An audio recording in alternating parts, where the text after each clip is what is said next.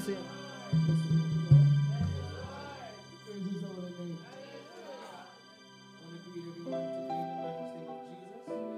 Amen, our soon coming King.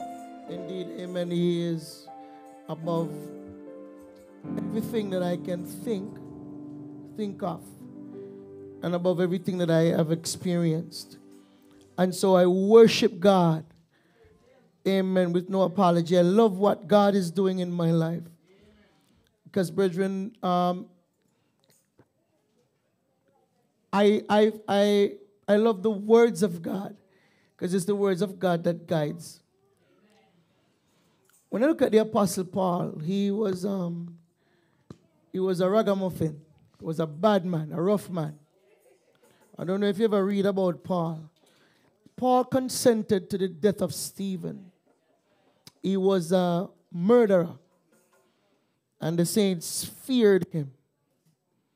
The saints feared him. And what I noticed is that God knocked him down. Yeah? And when he got up, he could not see for about 3 days. But God knocked him down. And when he knocked him down, he put him out of commission for about 3 days. The Bible prepared the heart of Ananias. And he prepared the heart of some persons to go seek about him. And when the man of God went there, he touched him, and the Bible said the scales fell from his eyes. And Paul went into deep study. And he started to spread the gospel till the people were wondering, wasn't he the same one who used to persecute the church? And God turned his life around. This man said, when I think to do good. The man said, the good that I would, I do not. And the thing that I should not do, that I do. Paul said of himself, "O wretched man that I am." God also said that me, man, in our best state, we come like filthy rags. So I just have one thing to explain and say to you. Always humble yourself. Because God can talk to anybody. Preacher Green, I respect you. You have never given me anything to think otherwise. I want to tell you this, that God can speak to you. But John, any day God cannot talk to me, I'm lost. Brother White says you're in a wilderness and God lost you. If he cannot say something to you. But do you know the honor when God remember you? Anybody ever feel lost and God remember you? He says you are a son and not a bastard. And so I'm going to ask us to read the words of God. Jesus called Peter from his life of fishing.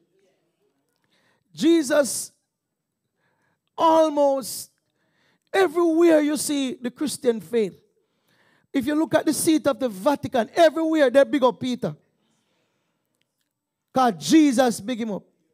And right before Jesus came off the scene, he looked right into Peter's face.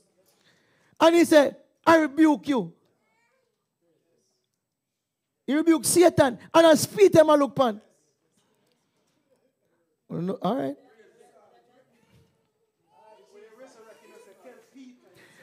And Jesus did not forget. When he came back, oh, bless the name of Jesus. He found him. And he said, lovest thou me more than these? And he asked him 3 times. He said, feed my sheep, Feed my sheep, feed my lamb. And so today I'm excited that the church is not a nominal church. I want the church to listen to the words I'm saying. It's not an ordinary place. It's a warning to every member to live. This morning, God of mercy, God Almighty said, get yourself ready to stand in one spot. So God, what are you talking about? While I was here thinking, Evangel called me and he said, preacher, I'm sick. My face is swollen and I'm not going to come. Mr. Devil, you're a liar because Deacon will be here. And while I was yet speaking, he called me and he said, we're not coming out today. And he told me why. I said, oh, in the name of Jesus. But I thank God that church is not run by man.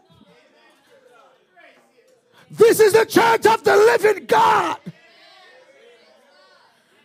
And the gates of hell cannot prevail.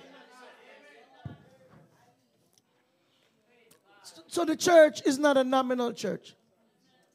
It's not the regular ones where you go and you take over. It's not the regular ones that you go and no, it's a real place where we want God's honor to dwell. And so thank you for your patience. We have brethren, it says, think it not strange concerning the fire trials. Brethren, this is not even football. This is regular. This is not hard.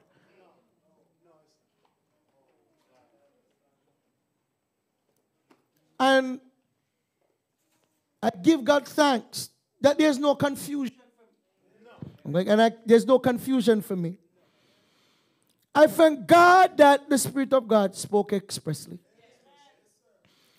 The biggest thing, church, is humility. We have to be humble.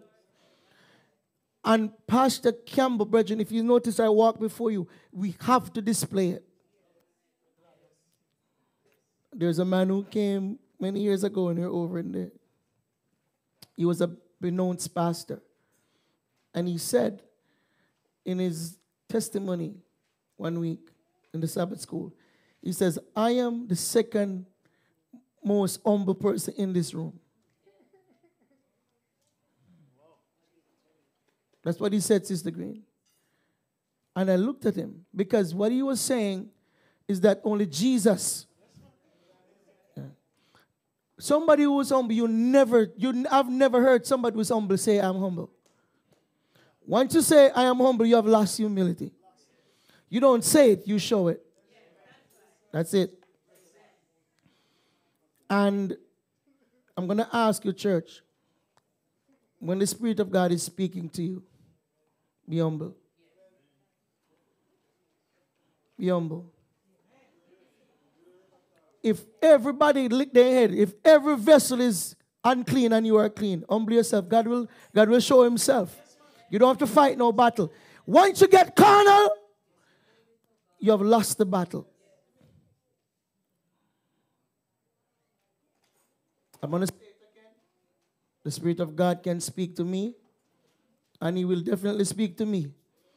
I love when he talks to me. Talk to me, Jesus. Because you know I lost. I want to be saved. But sometimes you're going down the road and you can't see yourself because your sins blind you. But when the Spirit of the Lord sees your trajectory, he tries to change you. And so, brethren, it's refreshing to know that God is still in the house.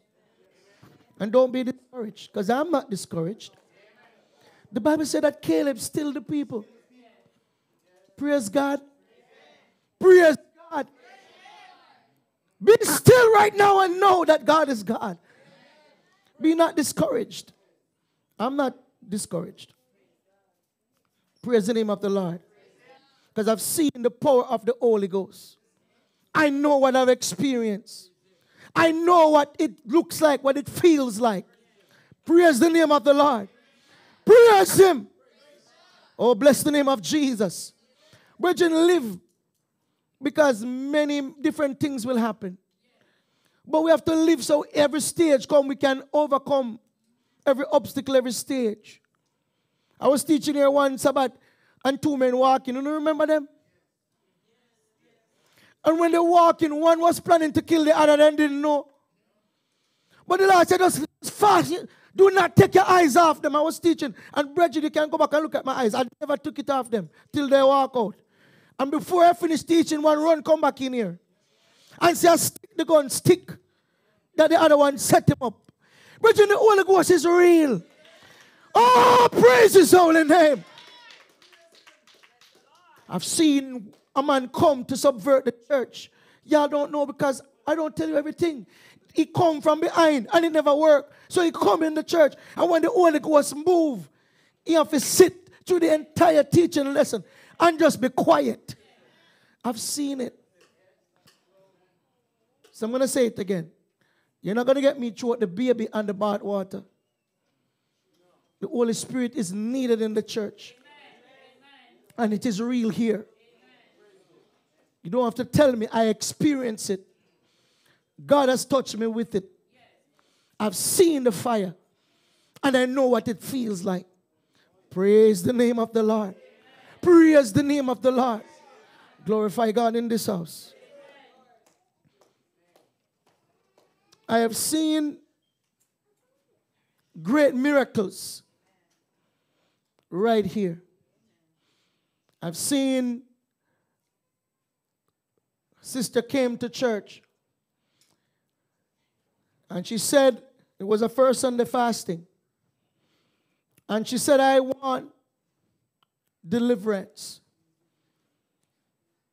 I need answers. And she came to the altar. And in the morning, when we started out the fasting, I started the fast and I asked, is there anyone who was led to lead the fasting? And Sister Baxter got up from the back. And when she stood at the podium, Sister Ann, the Lord moved Sister Ann and covered her up and carried her back to her seat.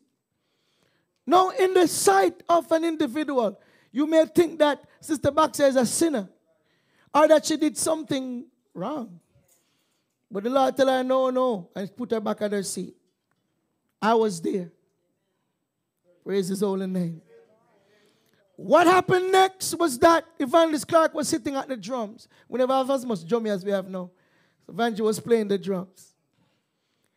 And Sister Ann took him from the drum and put him where Sister Baxter had volunteered to be.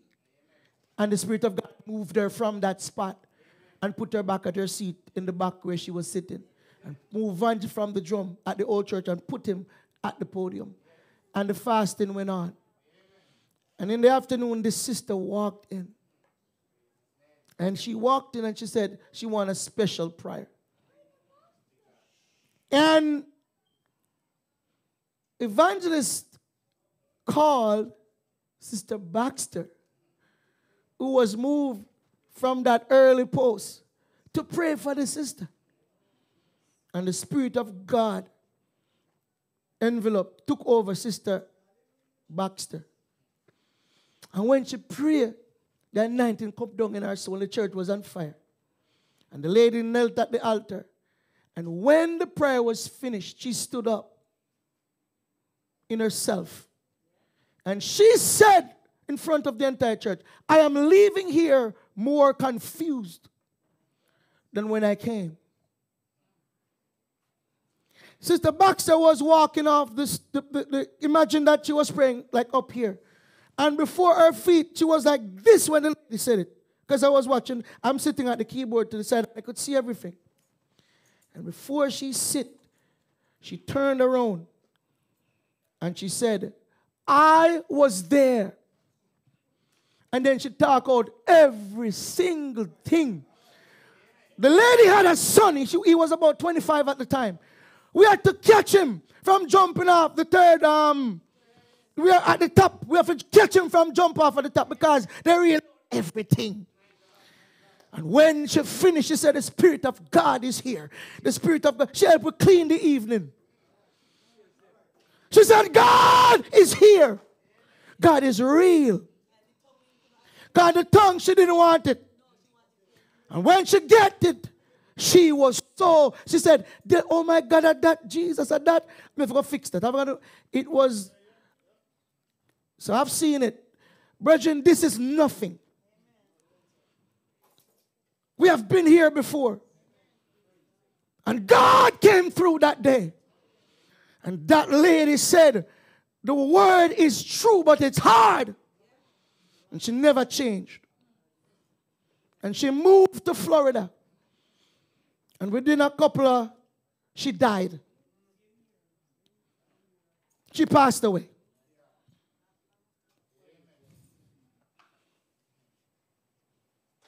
Because the word wasn't good enough for her. Lest you forget, it's the same church of the living God. The pillar and the ground of truth. This is not a nominal house. This is not Presby or Angli or Kettle. This is real. Oh, I've seen the power of the living God. I've seen fire. Holy Ghost, I've seen water.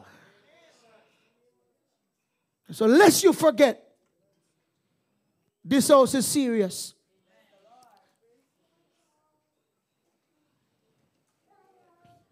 Everybody have to start to live. Press reset. We got to go up higher. But I'm encouraged. Because the dragon was wroth with the woman. And went to make war with the remnant of her seed.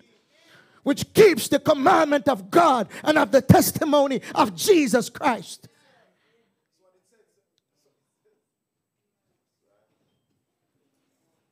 Shall I close with this? That Jesus looked at Peter.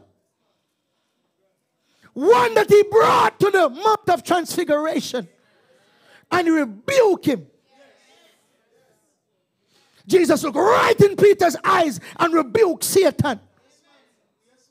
So God can rebuke anyone that we near.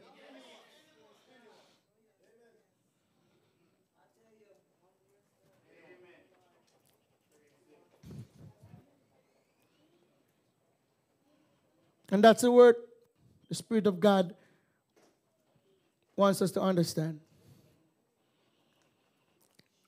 Uncleanness starts in the heart. Somebody told Jesus, why your disciples don't wash their hands? And he said, when you eat, you're done by 2 and it come out. But what's in your heart is what defiles you. Is what makes you unclean. Unforgiveness. Murmurings. Murmurings. Unforgiveness. Rudeness. It started here, sir. So many walk around and says, look here, brethren, I said it last week that I got married as a virgin. Do you know how unclean I am still? Sister Green, if you could see some of the foolishness I put before my eyes, may God have mercy on them. You don't get what I'm saying? So sometimes we live our virginity, but God, our eyes are whores. You don't know what I preach. When Noah's mouth is so unclean, our thoughts are filthy rags.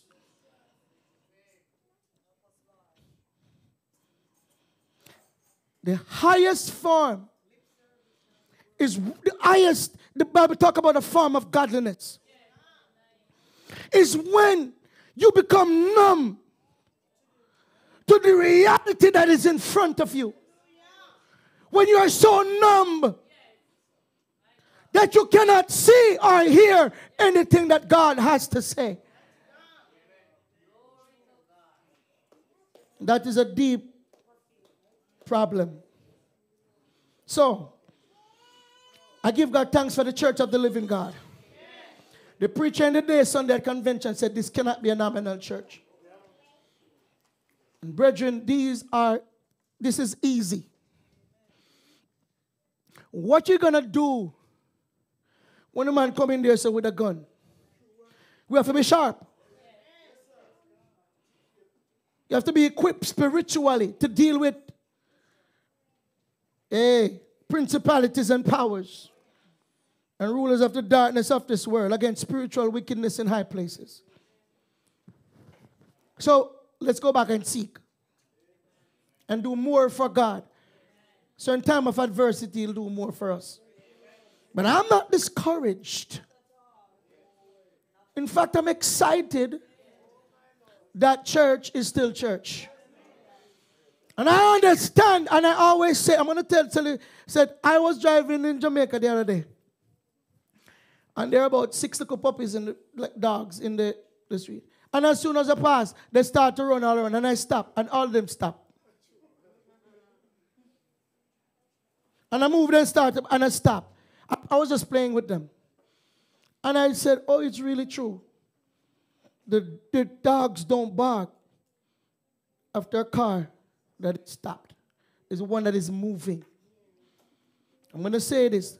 The enemy, you see when the church nominal, the devil not have to worry about you. Because every slackness can, fornicators can come and sit down. Adulterers can come and sit down. All kind of things can just come and just be okay. But you see, when you're trying to live above the fray, above sin, above the ordinary, you will be attacked. So I'm encouraged. So today we get into today's lesson. Somebody praise God. Give God 3 hallelujahs. Give Him 3 hallelujahs.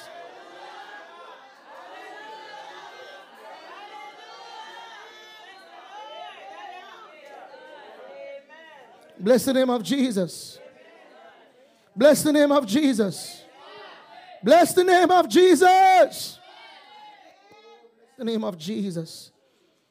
So today I greet ministers who are online and those in the house. Greet all the saints, all the visiting loved ones. Children, I greet you. Time is far spent. Can you give me the subject, scripture reading, and the members of today's lesson? Together, please. Everybody, please stand.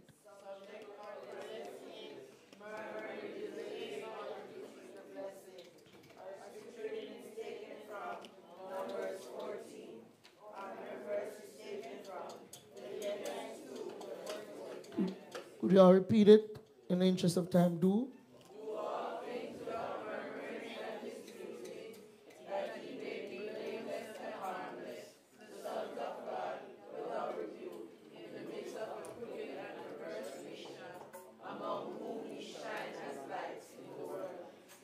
Somebody praise God. Somebody praise His holy name. Somebody worship God. I love this memory verse here. Praise Him.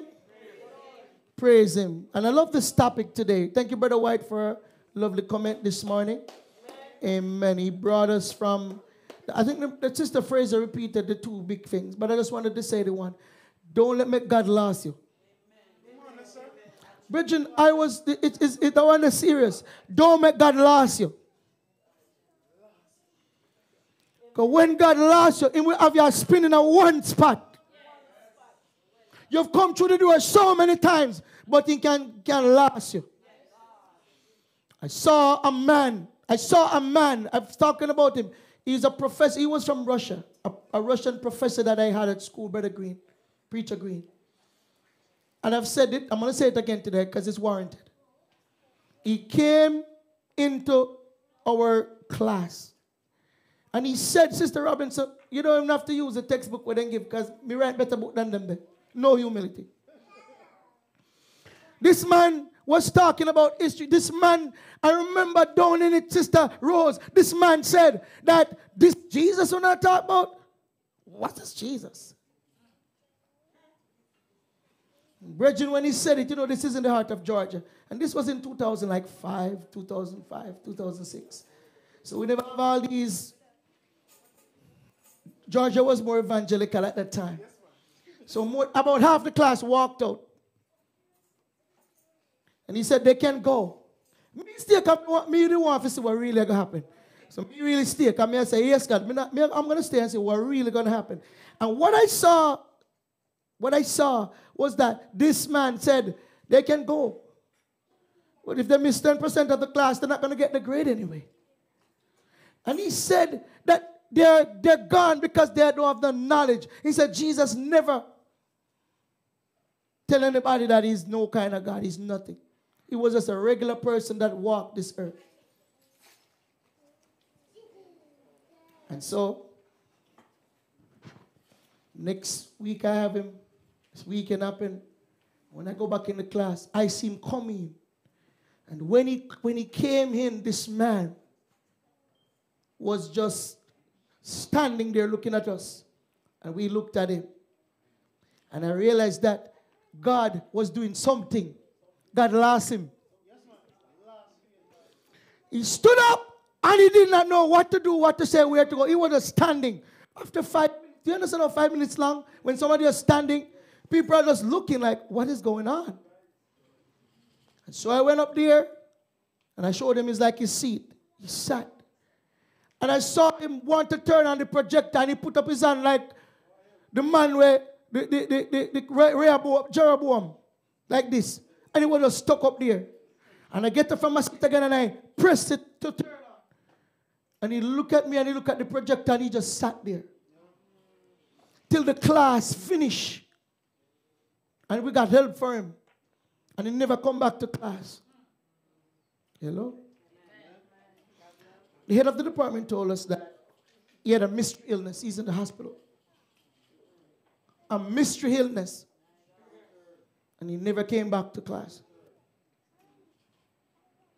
All the people that walked out were not punished.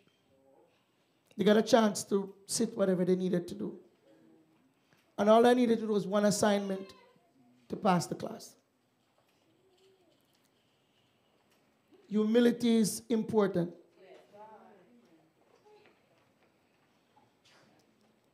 Don't make God lose you. That is the one that stuck out most to me, Brother White. 40 days it took them to go, search the land, go from place to place, and come back to Moses. 40 days. It took them to cover everything that they needed to do. And in 40 years, they couldn't find back the past. If some of you never go to bush or farm, probably you don't get what I'm trying to say. Like when you used to walk, you have a shortcut. Unless you come to America and you go back and a pure house built up today. Let me and Deacon the other day we go. All of the house built up, all the places we used to walk as boys. And go pick mango, they build up house now. Imagine God lost them where they're walking around. And the past and the spies passed. They could not find it. God blocked it off. The roughest thing is if God block you off spiritually. You see, blasphemy is real. That is the one sure way God can lock you off. When you blaspheme against the Holy Spirit. Praise the name of the Lord. In Matthew 12, they only thought about it. And Jesus says, me know what I think. And then Jesus says that every sin that man do will be forgiven. But there's one sin that you can do which will never be forgiven in this life or in the life to come, is when you blaspheme against the Holy Spirit. Him say you can blaspheme against the Father, you can blaspheme against the Son. But if you blaspheme against the Holy Spirit, there's no forgiveness for you in this life or in the life to come. Repent! Okay? So, Brother White, we were blessed this morning. So with no further delay, I must ask, it says murmurings. Bring back the topic. Delay or deplete the blessing. Praise Him. Praise him. Praise him. Praise him. Sister,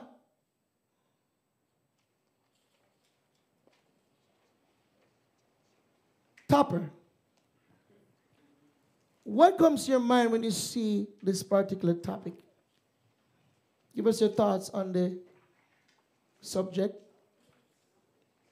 and also the memory verse together.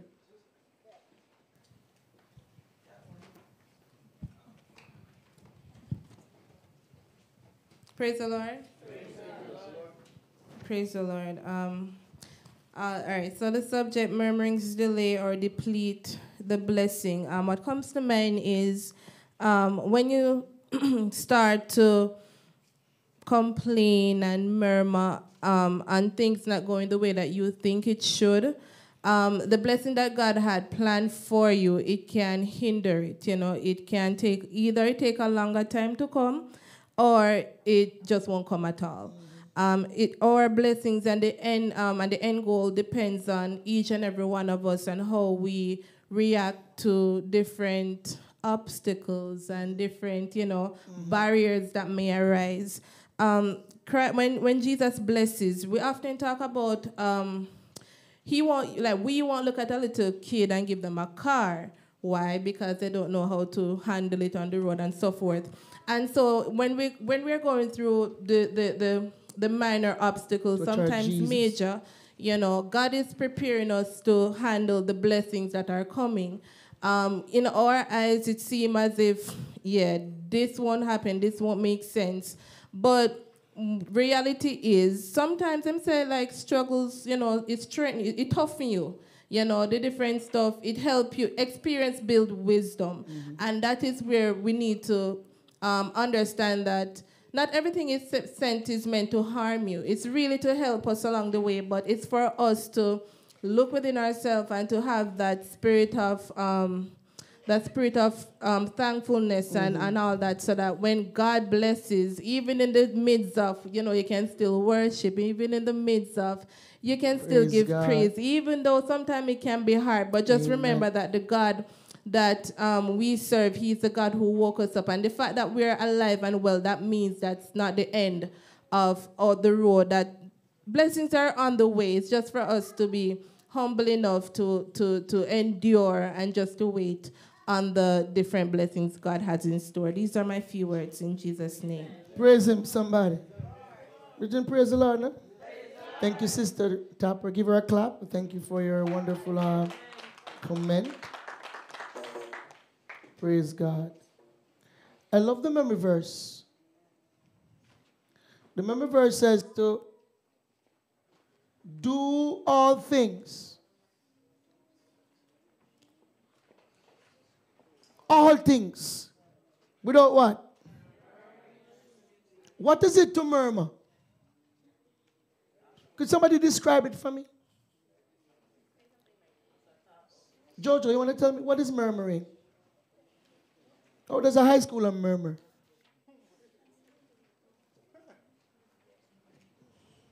Usually when somebody's like murmuring, they're like saying something under their breath or like grumbling. Oh, hear what you said? When you're murmuring, you say something under your breath. What else? Or like you're like grumbling, like we can hear you, but we can't hear you. We can't make out the words you're saying. We can tell that. So you think murmuring is mumbling? Yeah. Everybody hear what she's saying? Yeah. That's why we're glad for Sabbath school, because we can dispel the myths. She says murmuring is normally done underneath your breath, and nobody can understand what you're saying. Sometimes. So we're agreeing with her then. Sometimes. Thank you very much. So wait. So, when you think about murmuring for high schoolers, do they murmur sometimes? How do high schoolers murmur? What do they murmur about? What do high schoolers murmur about? Teachers, homework. What do they say about the teachers? Chores. Chores, work at the house? What? Yeah. What's yeah? Oh, like she said other students. Other students. So apparently high schoolers murmur about everything. On a scale of 1 to 10, how much do you murmur? Well, so far I haven't. So far? So far I haven't murmured like. Thank you, Jesus. So far, she said, I haven't murmured. Because I feel like my classes are pretty good. I'm understanding and stuff like that. So. I love the honeymoon phase. Give her a clap. She said, so far, I'm not murmuring this year because I kind of like my classes right now. Give her a clap. It's okay. It's okay. Sister Baxter, what does murmuring look like for an adult female? An adult female. What does murmuring look like for an adult female? Praise the Lord. Greetings to the Sabbath School. I mean, I could pick Sister Ariel, but because I picked Joe and I was just picking you. For a female, it could be interpreted as nagging, complaining. What? Mrs. Roddick, why are you smiling with me? That sounds true. So she says, she says for an adult female, it may look like nagging. She says sometimes, Preacher Green, we don't identify what it is. We say murmuring, and we may think it's mumbling, so that's not me. But no, we're hearing nagging. Nagging is a part of it. Keep going. Complaining, being about miserable. What? Complaining about what? About little things, I mean, that irritates you, or could be just that, just little petty things sometimes. Being miserable over certain things, Miserable. Mm-hmm. Red Boxer, why are you enjoying this lesson so much?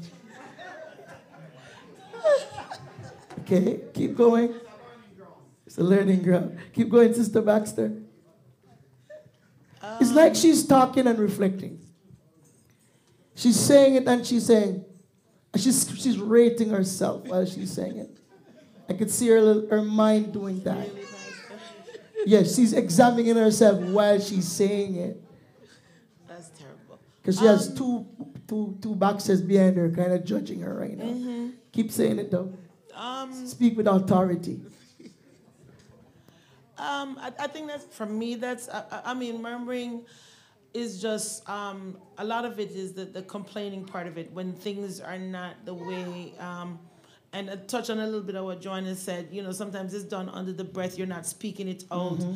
It's something that you're just fussing about constantly, just mulling over and chewing over and all of that. It's coming like bubble gum. Almost. It has no calorie, it has no beneficial calories. Right. But you are just chewing it. No juice is left in it. Mm-hmm. It's just going. Thank you. Praise God. Brother Roach, for an adult male, what does murmuring look like?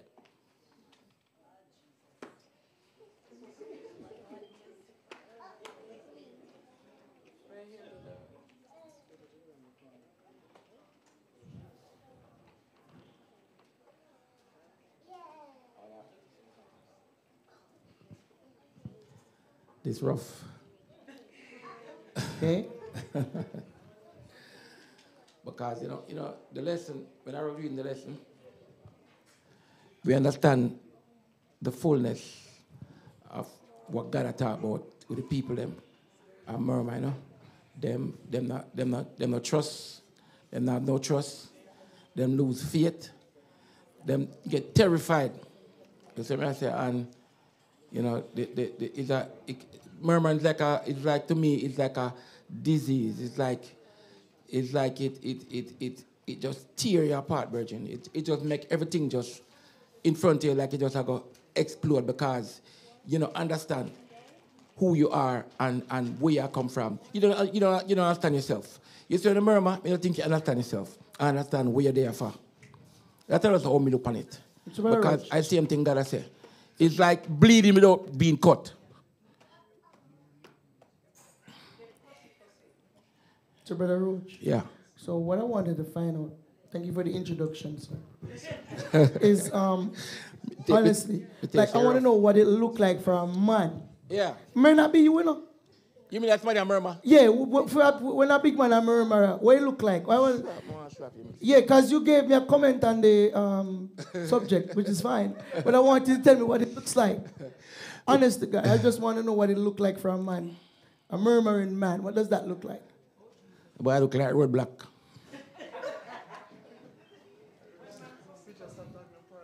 No, for real, I tell him I look like roadblock, Reggie. You ever come up and you can't see. You just can't see part of so. You just coming like, I don't know what to tell you, brother. So it seems to me. It's like darkness, brother. It's like you just can't see. You just have to, you feel. You just can't see something. When you're confident and know, boy, you can do something, you say, you have all the things them where you need to do it. Some people just can't see them, tell them up everything with them need. All right, thank you, sir. I appreciate it. All right. I was looking for some. But Roxa, you think you can help me a little bit more? All right, maybe a little bit. Thank you, Brother Roach. Praise the Lord. Brother Roach said murmuring look like a roadblock. Preacher Roach. So I want a roadblock. I see the Brother Roach. I see man put tire in a road. And I like it. I see man cut down tree. I see man cut down a whole tree across the road. But that don't help me, right? I want to really know. Preacher Baxter says he have a bet. Give me something, Brother Baxter. Just like a roach, that sense where roach heaviness. It bring like a weight on your shoulder. Murmuring is like stress, frustration, like let me explain like roach, like Please a roadblock. don't explain it, brother. That's what No. I'm trying to understand what he. I'm trying to basically cipher what he said about the roadblock part. Okay. It's like you reach a brink. You're so frustrated that can you murmur? You want to murmur like for me. I'm saying for me. You want to murmur, but man, you just stand up there like a statue, and you feel like some man, you want to explode, But it's like, murmur is like just being, it's frustrating. It's frustrating. A frustration.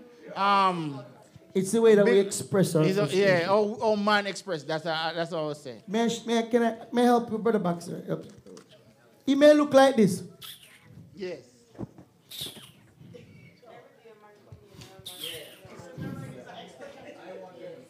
You want to help, preacher? Yes, Pastor. Please help us a little bit more. We praise the Lord. Yes.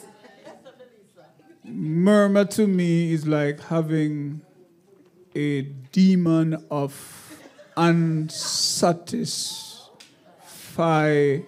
unsatisfied nature. Jesus. Like, I come from work, Sister Green prepared soup. I start saying that I wanted chicken. Ingratitude. She bought me a shirt, and the color is right, the size fits, but I have to find fault. So I start looking at the buttons. Jesus. And I start saying that the button could be a little smaller. The Lord provide for me a Toyota car is you did mention it once? Yeah. With Sister Baxter's son. What the car name? Corolla Camry. Right. The Lord whatever. Yeah, man. The Lord provide one of that. Yeah. Little easy going cheap one for me. And it is taking me to Timbuktu without giving any problem. But each day me get up, me start quarrel, so me want a Benz. Me no stop saying a Benz. And I take no time out to give God thanks for the faithful car that is taking me to the east, to the west, to the north, and the south. I think that is murmuring. Last one before I sit. The Lord provide for me a good wife. But I tend to want to go mix myself up with, not that I'm putting down people, but some people, look like they could really be the helper. Right? And you go there and I stop right there. Anybody get what's going on? Amen.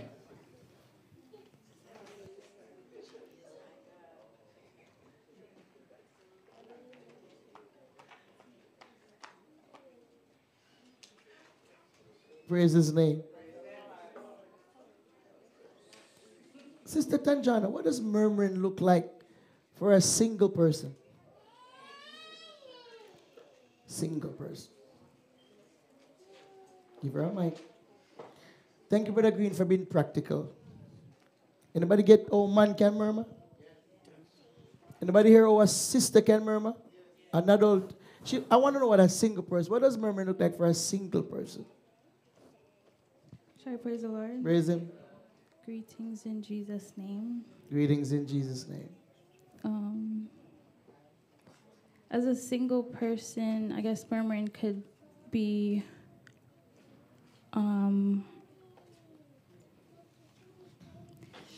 I feel like for me, because I don't say a lot, it can be your mind. You're constantly thinking about what could have been, what should be. Yeah. You're, just going over those different things in your mind, and you feel like you should be at a certain point in your life.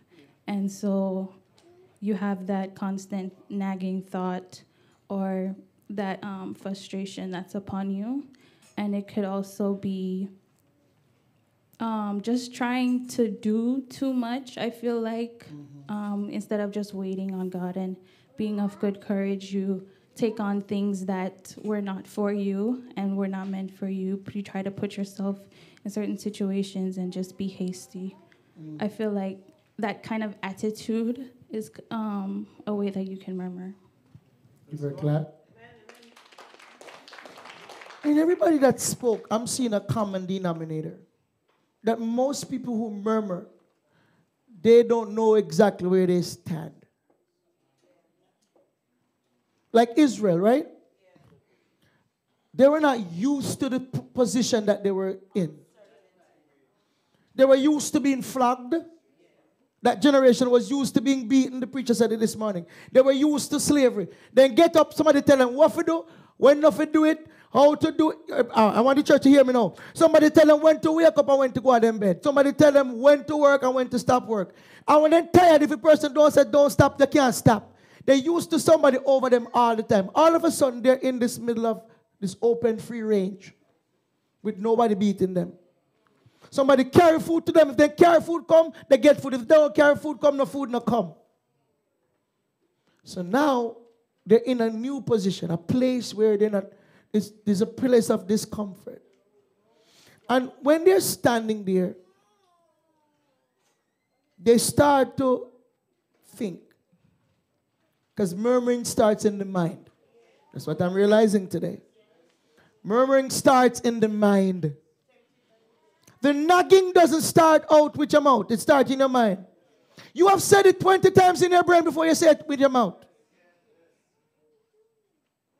When you come in and you saw the shirt that Brother Green is talking about, you already decide, say, but then too big. Man, I'm a clown.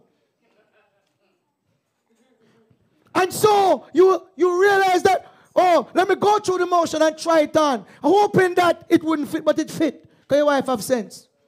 Hoping that the color is not right, but you already told her that this is a favorite color. And everybody know that for the last 40 years. So you can't say that. But the button end just big. To you alone.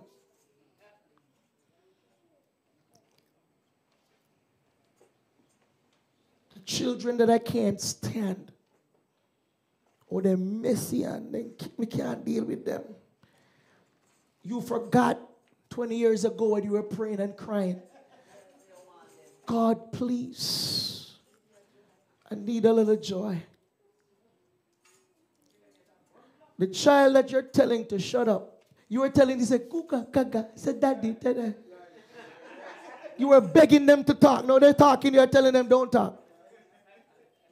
Y'all forget? I see them every week. I see that trying to talk to Sister D, to Lucia. Lucia just a talk. See her there do her thing. Bridget, I'm happy for Lucy. Because Lucy does, look at she doesn't do her thing. She'll jump and she'll do everything. You know what would I said if she don't do one thing? Murmuring comes when, Bridget, as a minister now, when they look at me and them, I cry. This man, I miss them. I miss Sage, and because I'm looking for some sound to be coming from over there. Bridget, because that sound will be transformed into worship. At some point, they're listening, they might not know, but they're getting used to the rhythm of church. So when you hear the laughter and this, it means the church has a future. If I hear, yeah, hear, a church, all. And we soon run out. And you get it? If everybody are yawn, but when they hear look at chatting and look at children, when she try to do ABC in our church, a good something. But the pastor without vision sees us as a child making noise. Me not see that. I see, thank you, Lord, we have a future. Glory, hallelujah. Praise the name of the Lord. When a high schooler says that murmuring is mumbling, it's an opportunity to teach her. So what I found out, Brother Fraser, is that murmuring starts in the heart and it happens to you, especially when you're lost, when you're in a place where you're uncomfortable or you're too comfortable. And so today's lesson is structured to identify murmuring, to name it properly, to rename it so that we know what it is. And I'm declaring to the church that murmuring is not only mumbling. Murmuring is not only what you say. Murmuring is sometimes what you do.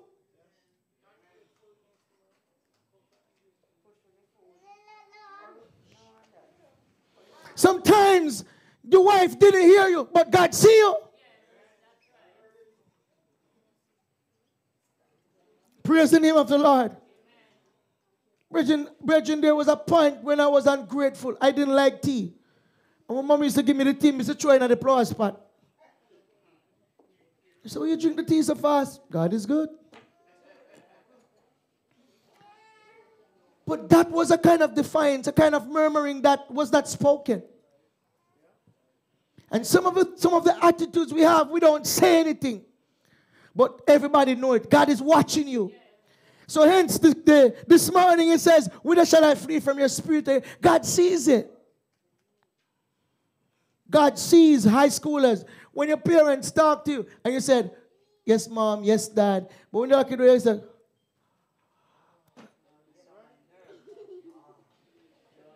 oh, Lord, I've never done anything common or unclean. Sorry, oh, Lord, I never do anything common or clean. Never clean. I never clean, Lord. I never clean. Come on, pick up the trash. Yes, I will pick up the trash. But if you do it in your own time, John, or anybody else name that start with J, it's a kind of murmuring.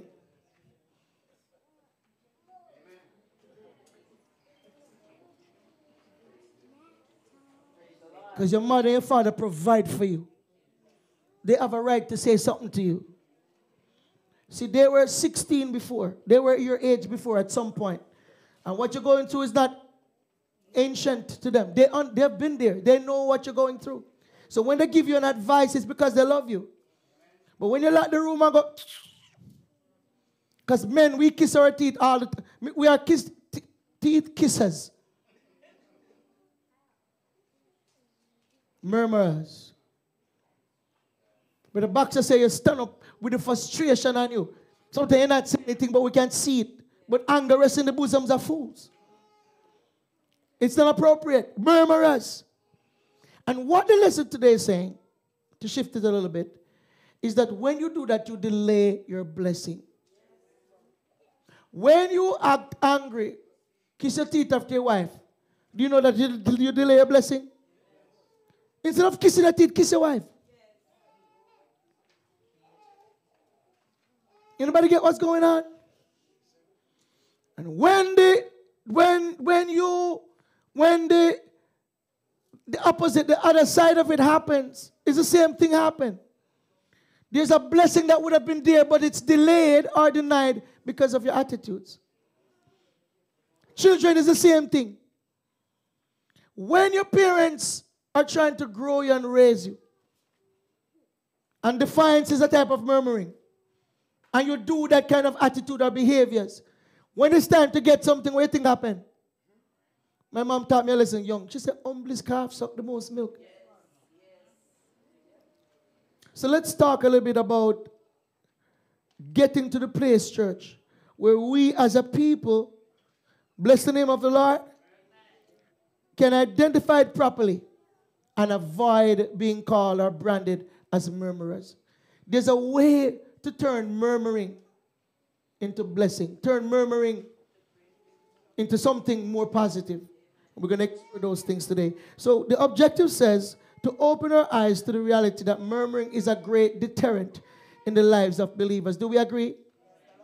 Question 1. What is one sure remedy to eradicate this subtle yet harmful sin? Philippians 4:11 and 12. Right. Could you 1 second, please? This is one of the class teachers. Yes. Give her a microphone, please. Praise the Lord. Praise the Lord.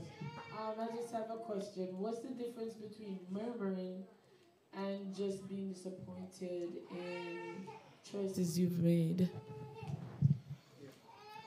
Murmuring and disappointment in choices you have made. It's the mindset. The mindset of disappointment and what you do after that. Because being disappointed is not necessarily a negative thing, you know. It's what you do after that. The murmuring is when you keep going on and on. With no plan to, there's no plan to change or to stop. You just keep going. The disappointment is the fear you feel when you say, oh my gosh, I made. The Bible talk about so many who their heart smote them. David, after he did his sins, you see Psalm 51. That is a person that was disappointed, but then he says, have mercy upon me, O God, according to thy loving kindness. The murmurer can't see themselves. The murmurer just go on till become their personality. And we put it up and say, oh, they're miserable. It's called euphemism. Instead of say somebody dead, we say, hey, passed away. Instead of say somebody, he kicked the bucket. So nobody even know what you're talking about. But when somebody says you're miserable, it means that your murmuring have become a part of your lifestyle. So you're identified by it. So if I don't know your nickname at home, but if you're called Mrs. Miserable or Mr. Miserable, you're a murmurer. If you have blood pressure problem because you can't stop worry, you're a murmurer. Oh God, you don't know what I'm teach. But this is what I'm saying. Stop worrying. So Sister Clark, the feeling of disappointment is natural because you made a poor choice. Oh my God, I should not have done that. God, I bow before you. I am weak and lowly. I'm dust and stone. God, lift me up from this position. Do me, I beg you. That's a different thing than continuing in it. The murmurer is the one that transcends disappointment into discouragement, depression, and keep going and going. And you add every deed to it. You're not satisfied with just being disappointed. You turn it into depression. And discouragement. And additional stress. And blame. And you keep adding layers and layers and layers. Murmuring is a building, a hotel, a high-rise building with layers upon layers upon layers. And you go up the elevator and you come down the elevator. When you're tired, you take the steps. So, Sister Clark, I think, in my opinion, disappointment is kind of a natural feeling. But disappointment kind of ends with stopping. Where God is at the period right there, the full stop, where God is there. And you say, you know what, God, I know myself. I'm so disappointed in this choice. But God, Lord, help me, Jesus. I've wasted it. Help me, Jesus. I know what I am. Know that I know? I need you, Lord. You're getting to that place where you leave it in God's hands. Because his yoke is easy and his burden is light. The problem is when now you take up and start to say, you know what, say, a generational curse. You know what, say, for a long time, you know what, say, my grandmother, friend, granny, sister, they do that, wouldn't be like this. And then you start to build up on it. And you have a second story building on it, and the devil living in it. 2-story. And when you start to say, okay, then every night you start to drill it till it become a part of your dreams. The devil now have bed in your hotel and key card. And you keep building and building and building and building, and that's a problem. So I'm saying to the church, don't let disappointment turn into a negativity that is so deep where you can't focus on anything else. It's consuming your mind and your space. So it becomes a mindset that you have to stop. And so murmuring and disappointment difference is the mindset. The one to stop and leave it in God's hands, or the one to let it perpetuate and keep going and going and going. Feel better? Yeah, what do you think? What do you think? Praise the Lord. What Sister Tanjana was saying, I thought it's natural to be disappointed, like you're saying, in choices that you've made. And I mean, I understand what you're saying. If it's prolonged, then you turn it into something different. But I was just saying, the way she was putting it out, it doesn't necessarily have to be you're murmuring because you're disappointed. And you're, you know, because like in yourself, you can say, boy, I shouldn't have done that or whatever. I mean, and you could pray about it or whatever, you know. But my point is that is not necessarily murmuring.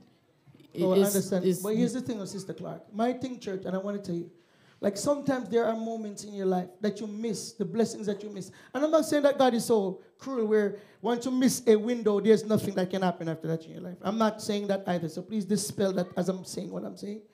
But I think about, for example, when I met my wife, for example, and the fact that she was worshiping. What if she was one of those who was sitting at her seat just thinking about like, woe is me. There's nobody that could identify her for me to go find out who this person was. Do you get what I'm saying?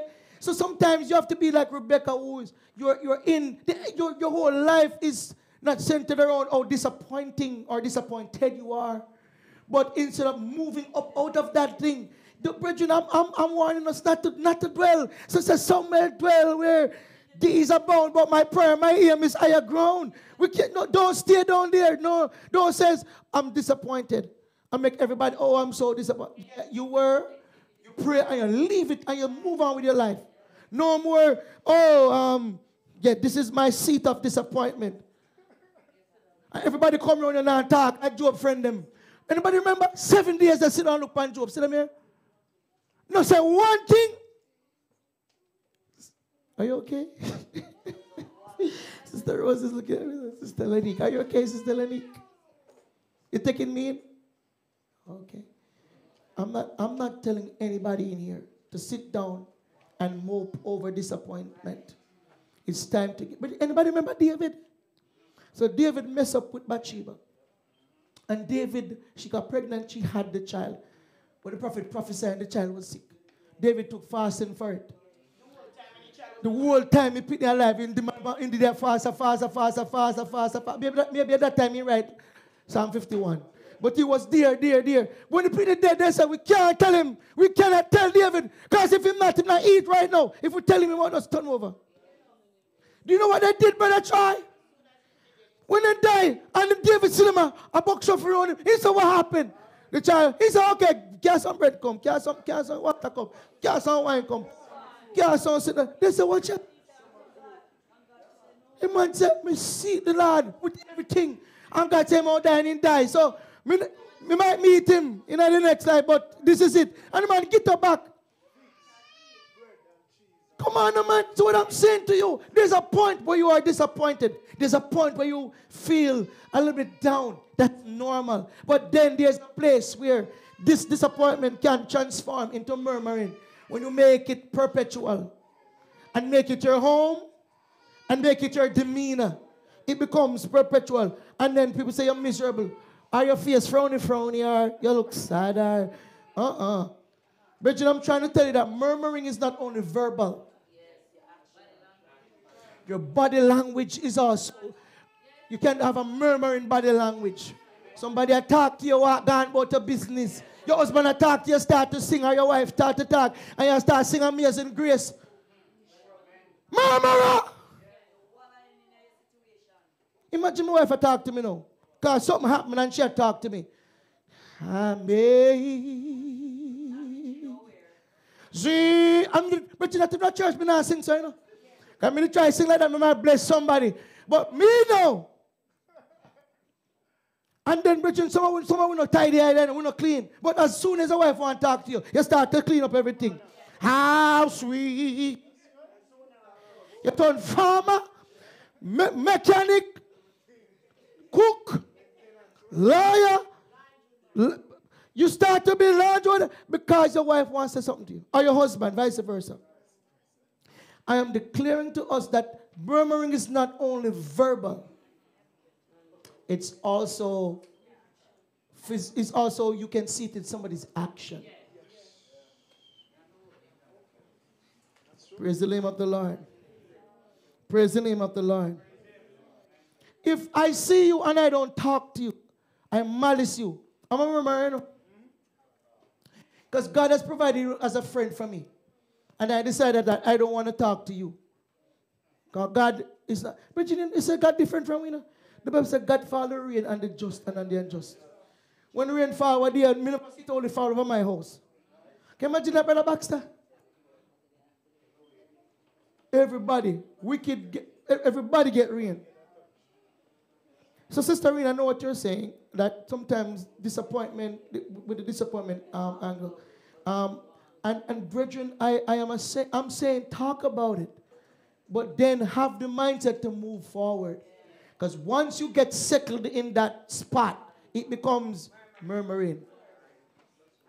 Question 1, what is one sure remedy to eradicate the subtle yet harmful sin? Praise the Lord. Praise God. I'm Philippians 4, 11 and 12. So not that I speak in respect of want, for I've learned in whatever state I am, wherewith to be content. I know both how to be abased and know how to be abound. Everywhere and in all things I am instructed both to be full and to be hungry, both to be abound and to suffer need. Brother Fraser, what is one sure remedy to eradicate this subtle yet harmful sin? Contentment. Anybody get that? Godliness with contentment is what? Great gain. Murmurings delay or deplete blessings. Thanksgiving does the opposite. Okay. Everybody's kind of writing it down. This is what I want you to do for me. I want everybody to focus now. You ready, Sister Lenique? The first question says that murmuring is sin, a subtle sin. The Bible says that sin is the breaking of God's laws. Which of the commandments then? How is murmuring related to the commandments? I want you to put on your hats and correlate it for me. Could you tell me the 10 commandments? Tell me what is the first commandment, church? Thou shalt have no other gods before me. All right, Sister Ann, who is your partner? You want Sister find a crew, and I want you to tell me how does murmuring break that commandment? Because they call it sin. How is murmuring having other gods before me? Okay, what's the next commandment? You should not make graven images and bow down to them. How does murmuring fit into that one? Or does it? You can tell me if it doesn't or if it do. Who want to take on that one? You and your crew? Figure out that. What's the third one? You must take the name of the Lord thy God in vain. Who want to take that one on? Sister Tanjana, want to take that one on? All right? What about, remember the Sabbath day to keep holy? How does murmuring correlate to that? We want to take that one on. Hello? Sister Wendy, Brother Baxter, Sister Tarp, that's a group that raised their hand, take it on. What about the next, another appearance? How does murmuring break that one? Another appearance. Which one? Sister Rhonda want to take on the honor appearance. What about, you want to take that one or two? Sister Rhonda, please work with Miss Jeria. Who want to take on the next one? Thou shalt not kill. Who want to take on that one? Sister Janita wants to take on thou shalt not kill. And Sister Amelia, but you clap your hand, man. Sister Amelia said, me want to take on that one. I love that. Sister Janita, Sister Amelia. Sister Robinson, which one you take on? Thou shalt not steal. Sister Julian work with Sister Robinson. Thou shalt not steal. How does murmur? It says it's a subtle sin. I want to know, how does murmuring, how do you break the commandments? How can you be a commandment breaker by murmuring? And I'm trying to single them out. Thou shalt not covet. Covet. Sister Green, Brother Troy, all right? Which one you want to take on? Mrs. Brother? Thou shalt not commit adultery. Adultery. Brother Roach work with Brother Roach? Work with Mrs. Roach. What is left? Make sure tell you what I was saying, because you got to focus. False witness.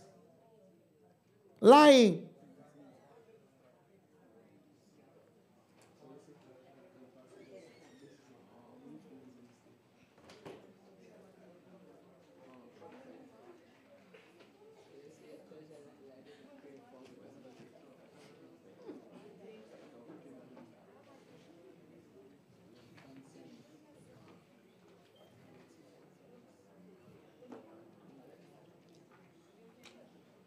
The Buchanans were on the line. Take on that one for me.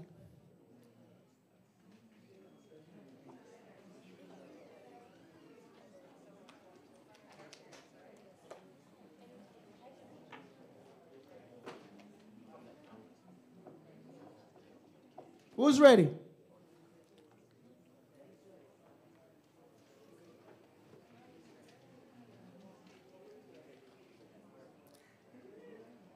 Anybody ready?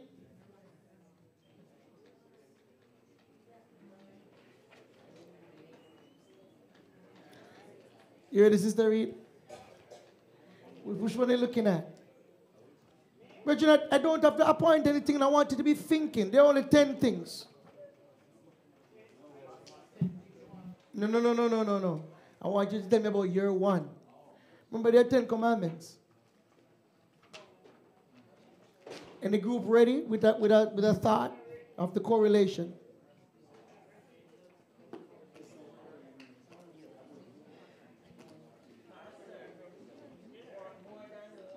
No, one is fine, you know. 1 or 2 is fine. I just want to know how it does, because this lesson is calling murmuring sin. Sin is the transgression of God's what? Laws. Some people are going to walk out and hear and say, why? Look at miserableness and no sin. So we want to know, how are you breaking the commandments? You have some? You thinking? You're thinking, okay.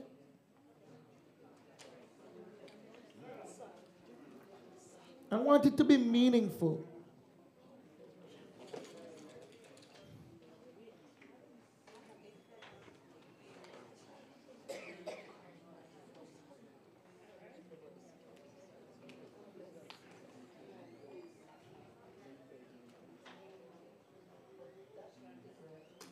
Wow, this is a deep conversation. People are, Sister Melissa, how's the group going over there? Look, sounding good? Yeah, you come up with more than one thing? One is fine, but, you know. So if you're on the line joining us today, we're trying to find out how can you murmuring? How could that break the commandments? And we're trying to stretch our brains to think, how is murmuring stealing? How is murmuring, how does it lead to, how is it, you know, how does it correlate to these sins?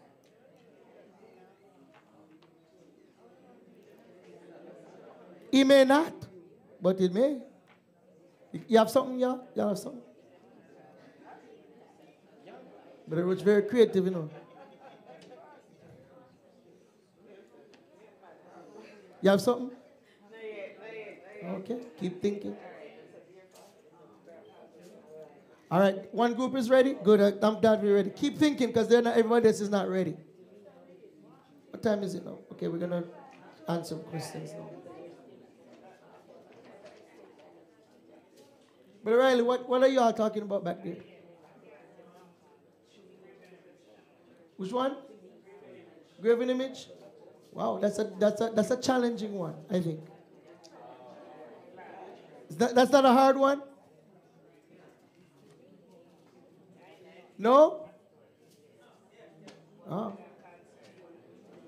right, guys, volunteers now. All right, let's find a stopping point in 5, 4, 3, 2, 1.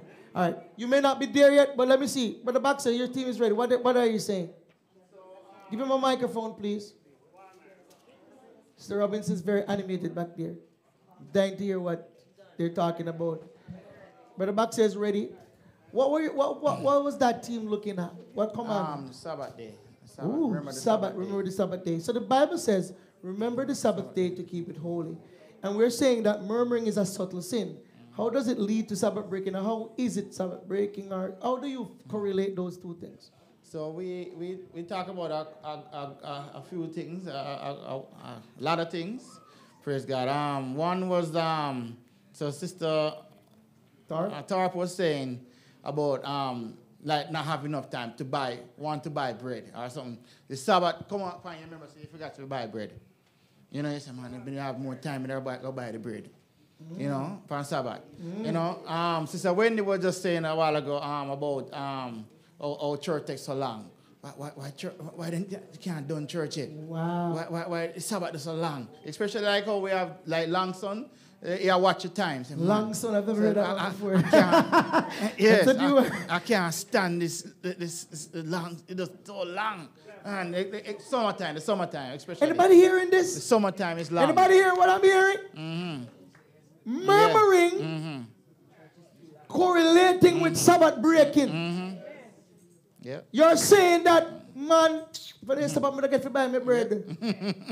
Man, why this day so long? 4 o'clock now or whatever. Hello? I love what I'm hearing. This is what we're saying. We can just go over this lesson and we don't, because it says that subtle sin. And that's what subtlety means. It sneak up on you not even know. See, I break Sabbath. You're murmuring, make you break Sabbath. Amen. That's what we're saying, you know. Amen. You're murmuring, Joe. You're saying, you're present. I'm ready to go to church. Yes. But they didn't hear you. But you're breaking the Sabbath. I'm not go nowhere today. Me not go today. Sabbath make for rest. They want to keep church all day, man want rest. Man want to cock up their foot and rest. Sabbath breaker. To God. Murmuring. And Sabbath breaking have a direct correlation. What did Sister Sim say? Again, down the whole crew. What did Sister Sim say? She was saying something similar what you said about driving. What happened? You don't have a car. You're waiting on a bridging. Yeah. And you start murmur, say, boy, if me have my one sitting, when I go to church or whatever, you start murmur. Somebody, you wait for somebody to pick you up because you don't want to take bus. And I better try always spend time. Something like that, Not better try. Better try is a time guy. He's a time person. But the boxer, so what you did say? My one was my head was the Sabbath long sunset. Long sun, I like it. Yeah. Give them a clap. It's very practical. We got it. Thumbs up for me. I got it. Murmuring there's a correlation between murmuring and Sabbath breaking. I got it. Whose group is ready? This crew at the front here. What you got? Sister Shirley is their spokesperson. Thank you so much for being obedient. Brother Baxter and the crew, well done. Thank you, Sister Sims and Sister Wendy for walking all the way across. Sister Cheryl, my dear, what you got? That when you're the next door and your neighbor. Well, which one are you addressing? For false witness. False witness, okay. So everything you never do bother you, but at the same time you're going like, you know, bother you. And then my one is like, I come in this morning and you say, Sister Cheryl, everything alright, one thing, me alright fast and me good and everything about my body language, everything about my facial expression, everything about everything shows that I'm not okay. But I tell her, say, me alright, but me still out. I'm still out. Give him a clap, I see it. Your murmuring attitude make you bear false witness against your own self. You say you're fine, but you're not. How many of us do that? We all do that crazy stuff. Act like we're okay and we're not. Sister Reed was saying that the neighbor, say it again.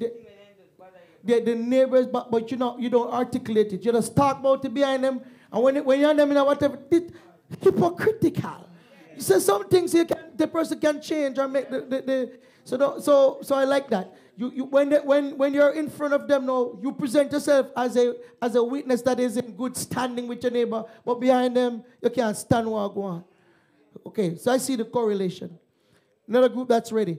All right, let me go. Oh, I'm gonna take Miss Roddock for a little bit down the line. Let me go behind her and let me start from the back. Brother Troy is representing okay, Brother Troy, Brother Green, Sister Green.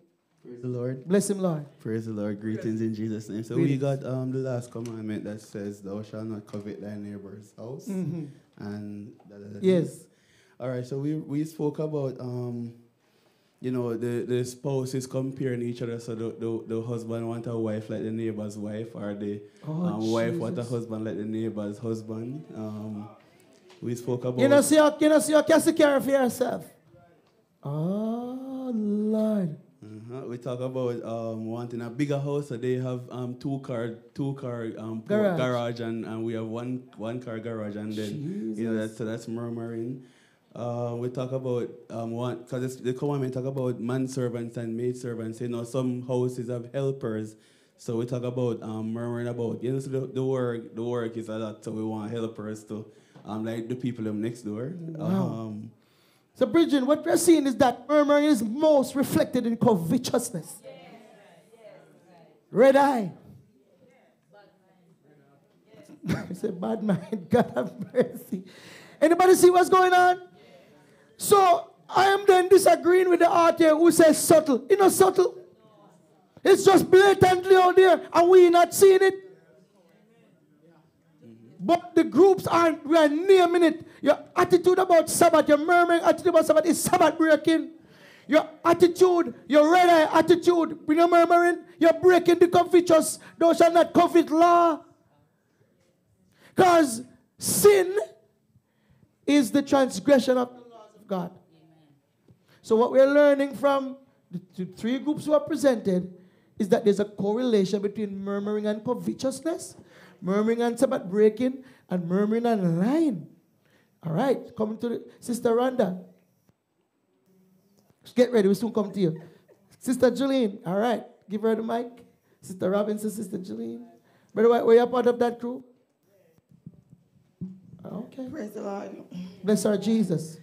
Praise God. We have stealing. Thou shalt not steal. Right. And as we know, stealing itself is a sin. Mm-hmm. So what Sister Robinson, her point was that in a household, for example, when you have a husband and a wife, mm-hmm. We think about the stealing where it leads to lust and covetousness. Mm-hmm. Because if we have a discussion that, okay, this money is for this purpose, but the wife might see somebody with a purse or something that they want, and they start saying that I need it.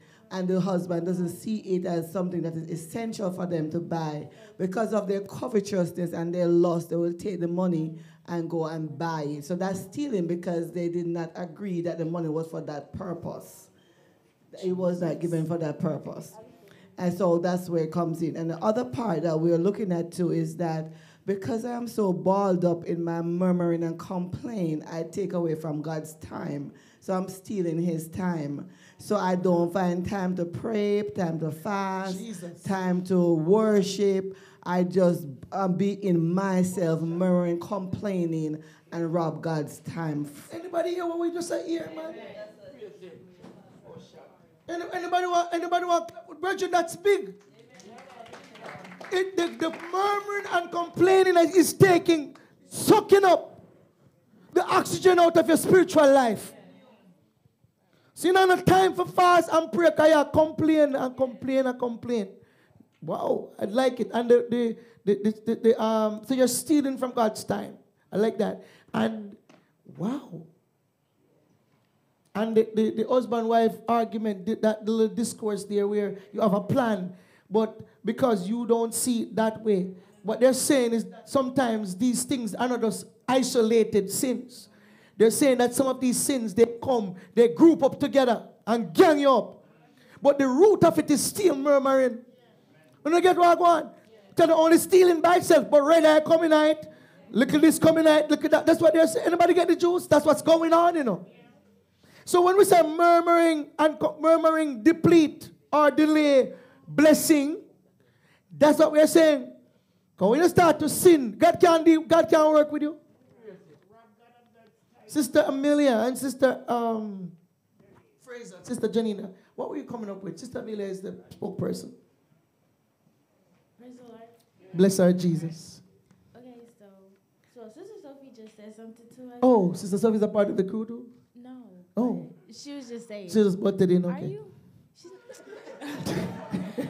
So she was saying, like, when times get rough, right, and then you get depressed, and then you start having thoughts, and then sometimes you want to,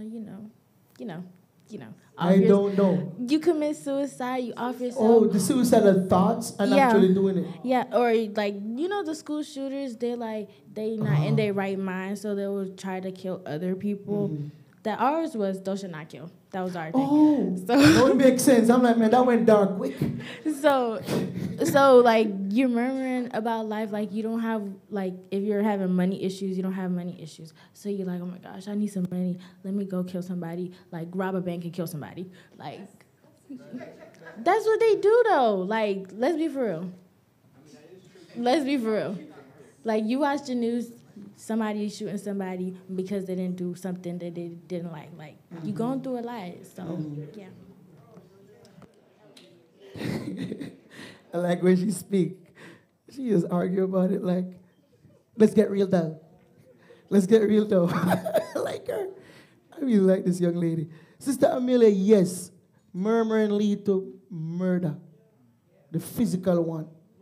And young people, murder is not only, the Bible is saying that if you speak,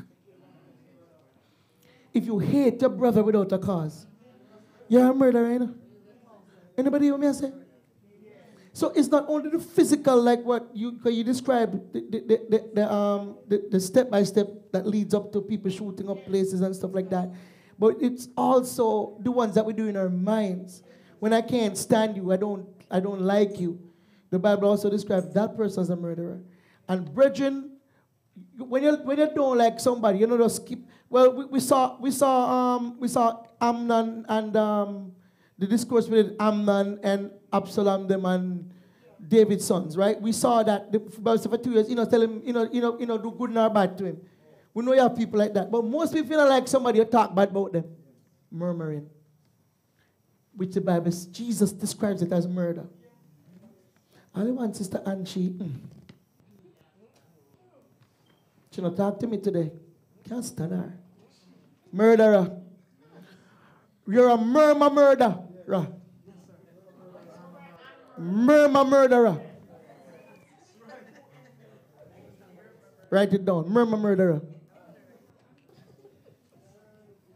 Sister, brother so-and-so. Oh, you give so, yeah, okay. I can't stand him. Still long like Papa, I can't stand him. Murderer. Oh, must be in the same church, you can't stand somebody. Murderer.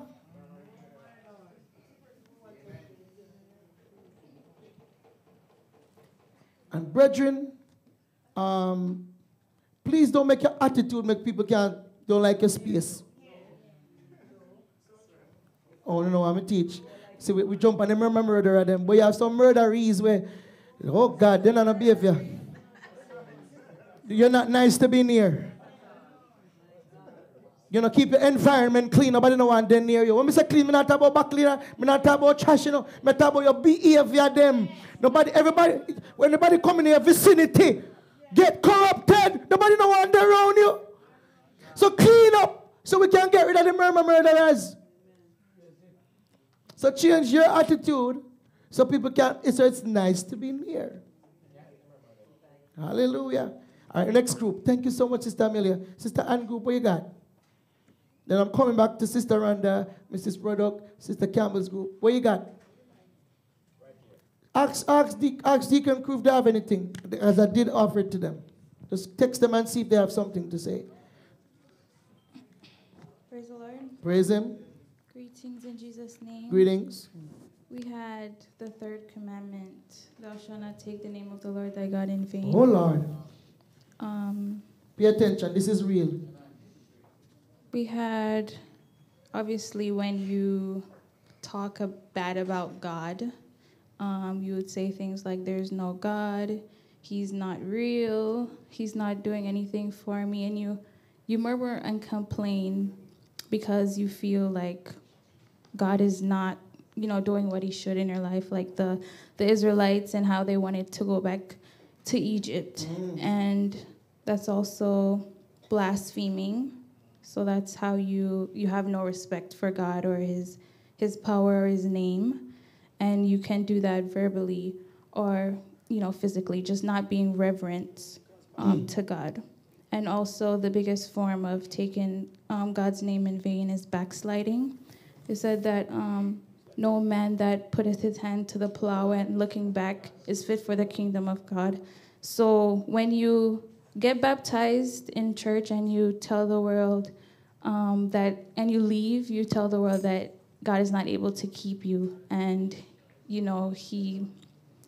wasn't able to keep you, and so you take the name of the Lord on in vain because you gave up on your salvation. Put a cut of that just on YouTube by itself. Put it on Instagram and when next up name. Don't matter talk preacher, it's YouTube short. Just make it just keep, every time just further, you just keep playing and playing and playing. That is so real. That's a direct correlation between taking the Lord's name in vain and murmuring. And remember, we say murmuring is not only physically speaking, it's also actions. When you come and you backslide, it's the biggest. You just tell the world, say, God don't make sense. Don't run to God. It don't make no sense. And you are directly speaking against God with your actions. It can't keep you. In a word of you, run from God. That's what backsliding means. Run from God. Because He's not able. Run. Look at shark. Go at the back of the deep. See? And say deep, believe it. Me just a come from God. Run. That's what backsliding is. You are murmuring against God. You're speaking against God with your actions. You're telling the world that God is not worthy. You are lying. That's what this group said. It's a combination. Everything combined up now. Lord have mercy. Sister Tanjana, that's a powerful one. I want to reach me. All right. What am I missing? Sister Campbell's group. Then I'm coming back to the middle. Who is in your group? You have a crew right here? Thank you for, It's so funny, praise the Lord. We get, thou shalt have no other gods. Mm-hmm. And Sister Julian group says something to that effect. Mm-hmm. And Sister Tanjana, just by what she said. But we were saying that when you make the one disappointment in your life, be vocal. And because of that situation, whether Brother Jamal was saying the drum, then tell him not to play the drum. So in our worship, in our prayer, in our God bother do nothing because the drum becoming God. A big thing this. And so, that was one thing he Holy said. Ghost. And, just as even, we were saying like, because of you wanted this person, whether you think this man should be your husband, and because of it, you know, you decide, say, boy, you're not serve God. You know, it's just like, you're like, this is my stopping point. Whether either you fail in something and you decide, you make it become so consuming and you're vocal, you said, I can't go on. God have no other option to make me, you know, what, you know, the impossible could be then in your life. So therefore, you wallow in that one situation and don't move forward. So it becomes your God. So whether your husband, your child, your job, your car, a house, you know, so many things. You know, they never call you for sing, so you're not worship today. It's like it's over, it's done. And so, and even when they call again, you're not bother sing because of that one time, because you don't think you're not mash up your place or whatever the case may be. Yes, it's just, you know, it consume your life. And so you think that one thing become your God, in a sense. And so, I love it. It's a technical but very clean point. Bridget, it's the same thing. And it's the same thing when you listen to like couples. You should not be going back to something 20 years ago, and it's still the focal point of your disgruntlement that can't make you move. Walking out of church because they didn't call you to sing or to do something. Wow. This thing is broader than we think, than we thought. All right, let me have, all right. Yes? Open. You have some? Let me hear you.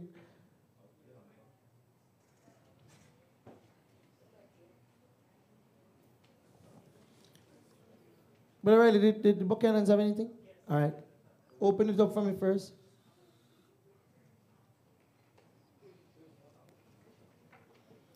And the readers need to get ready, because I wanted to show you, brethren, that there's a correlation between murmuring and sin.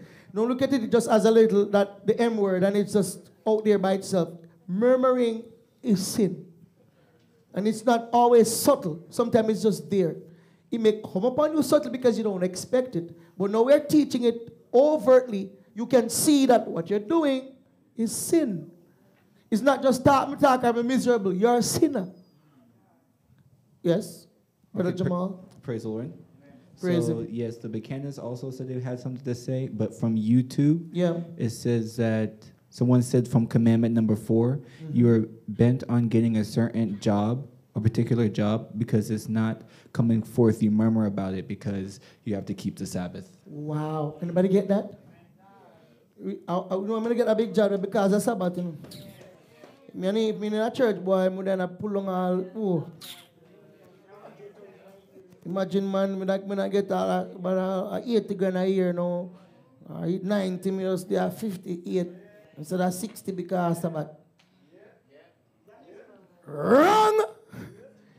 You're a Sabbath breaker. You're a murmurer. Wow. That was good. Whoever tell them, Pastor said, well done. All right. Go to the next. Go open up the line so we can talk. You have more? Give me. Go ahead, please. Is it Deacon or Sister Buchanan? Brother Michael, somebody? Can be Mikey. Praise him. Yes, Deacon. Praise him. Praise him another time. Praise him. Let me greet you all in the precious name of Jesus. Greetings, man of God. God thanks for his love and his mercy towards us. We just want to give God thanks for everything, Virgin. Yes. As I'm here listening to all the speakers about murmuring, I was thinking and say, murmuring is like a car we don't service, you know. Jesus. I say it's a car we don't service, so more problem keep occur. You get what I'm saying? Yes. Yes. More problem keep occurring. Because it's just like this, brethren. When you look and say, stealing, a man murmur, say, boy, the job now pay me enough, so you take away people and sitting. Anybody get it? You can't do tissue. Mm-hmm. Yes. Yes, sir. You get what I'm saying? Mm-hmm. So, not many weeks. You can get hype over there, we cannot hear nothing. Why go on, Jesus Christ. Deacon, when I hear Deacon, I broke up. You have to keep before their mouth, preacher. We can't hear you. Yes, we said that people. Oh my God, man. We must say nice and we can't hear it.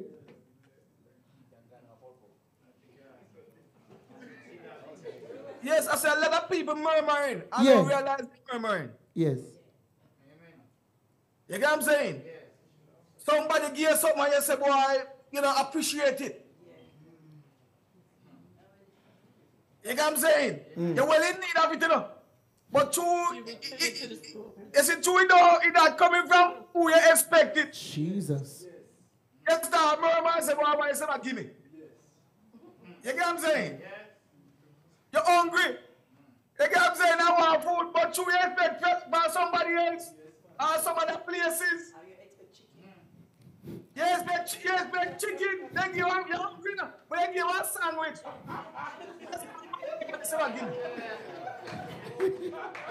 Mighty God. You get what I'm saying? Praise him. Praise the Lord. Oh, Sister Shanna come to praise him. Greetings to everybody in Jesus' name. Greetings, sis. I was thinking, you know, like as my husband was saying, when somebody give you something, I've been in a situation where I really thought out the gift. Yes. And gave the person a gift from my heart, and they want the receipt to return it to get something else they like.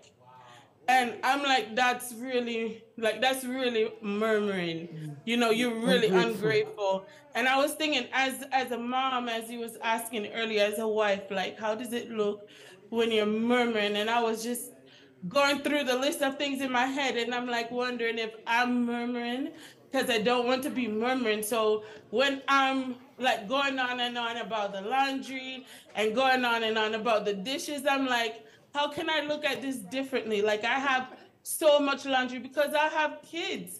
I have dishes because we've ate, we've been fed. So I was just thinking about it and trying to talk to myself and tell myself everything that I'm facing as a mom, as a wife, to murmur, but look at it as a form of, I'm grateful that I have the family to take care of. If we didn't have clothes, I wouldn't have nothing to wash. I'm grateful that, you know, we have the food to eat. Because if we wasn't eating, we wouldn't have no dirty dishes. You know, even though it's a lot to do, you know, and I could get the kids along with me to help, but just always have that attitude of gratefulness. See, when you have the attitude of gratefulness, you don't have no room for murmuring and complaining.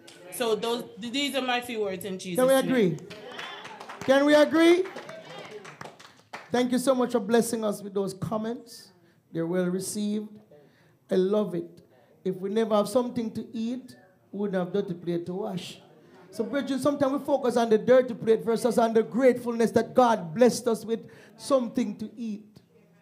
I was washing something for my wife yesterday, helping out. As Pastor Brown tell me, is that helping your wife are your duty, but your wife, I call the wife the helpmeet. So he said, your household duty are your duty to them. I help your wife, I help you. I never look at it like that. Are you in a house? Are you the manager?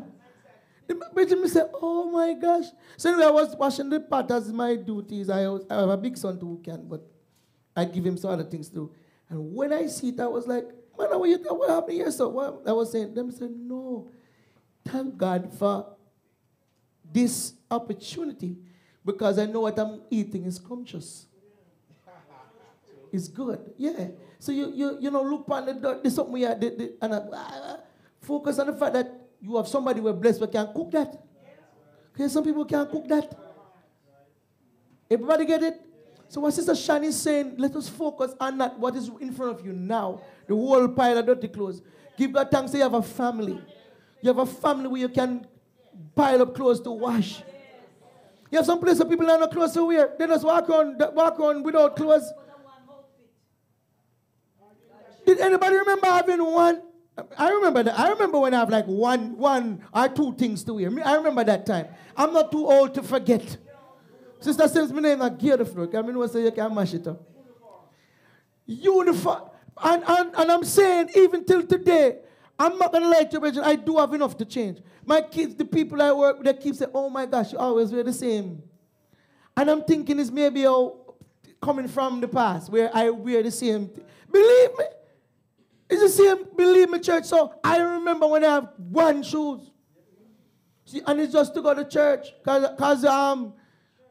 Yeah. I remember Brother Eva, God bless his soul in peace. Brother Eva make one shoes for me, couldn't mash up.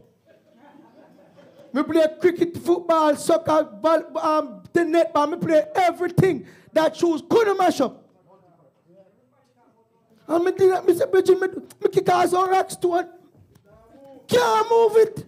Me say, what am I use make this? Bridget, we call them transit. You don't know transit. And it's an old British bus, then can't mash up.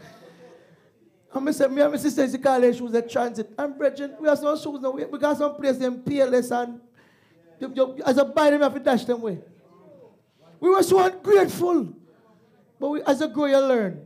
All right, so Sister Rhonda and Miss Jerry, what did you do? What did you talk about?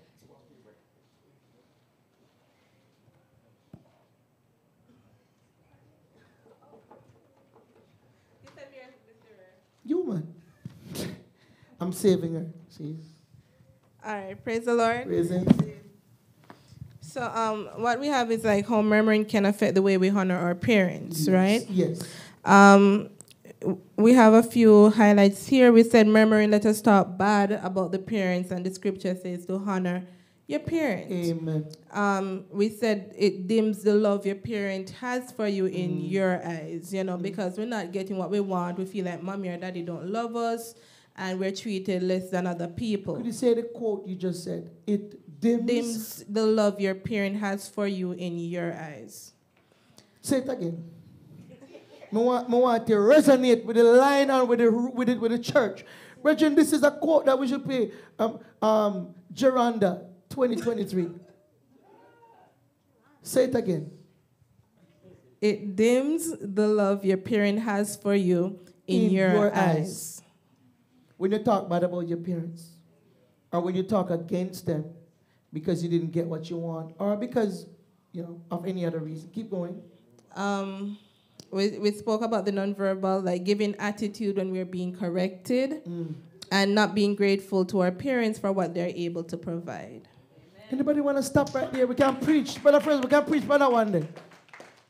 What they're able to provide.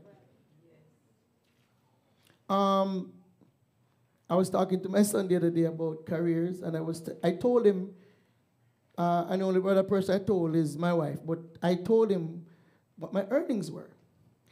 I said, please don't use that to sabotage me in the future. But I just wanted to explain to you that it's a good career.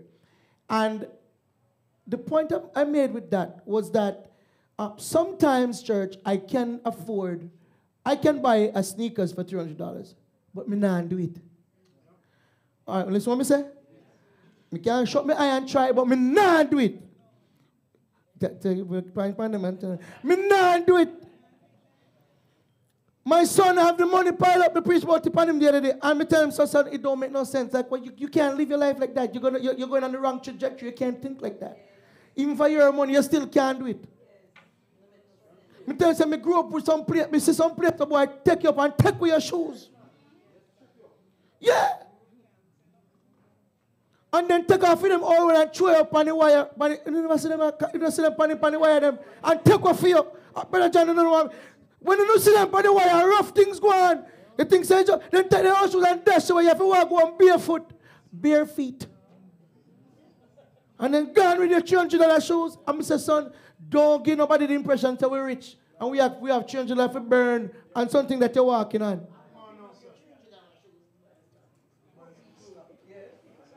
So we say we're not rich, we're not wealthy in the world. We're not doing that, we're not doing that. So we say, son, let us start to think and how we can be more frugal, how we can do a little better. Come on, Bridget, teach them, Ophie, what are you going to do? Save some of the money. Learn to pay a tithe, learn to try to look an offering out of it. Start to think about God first. And God will expand and extend your life. But brethren, what Sister Rhonda and Miss Joria is saying is that when we start from a position of ungratefulness, everything is wrong. You know, you see your parents and not even talk to them, you cut all your eye because they never give shoes. Don't matter talk about the F, sorry, the P. The old spell said the F, you know. The P, the phone. Because everybody at school have this a model, this a model, this a brand. If everyone flip one, as long as I can call one, be grateful. Sister Donnelly, we live in a time when they didn't have no phone. But we live in a time when they didn't have internet. And look at me now. I survived the era without internet. Sister Donnelly laughed. She said, oh, God. I don't want to remember that time. Those were great times. You have to talk to people. Praise the Lord. You have to build relationships. But now you have these, man. All right. So, Mrs. Brother, I know the time is going, but let me hear from you. You may sit, I know you have journey. You may sit and talk. Praise the Lord. Virginia, if you bigger up when she say praise the Lord, no man. You sound like a Jericho wall job and say respond. So she won't come back. So we were looking at adultery causes to murmur, and one of the things that we said is that when we start to find inadequacies in our partner, like my husband is 6 feet and I wish he was 6 feet too with six pack, and so I go on my phone and I start to look at men with like more six. Yeah.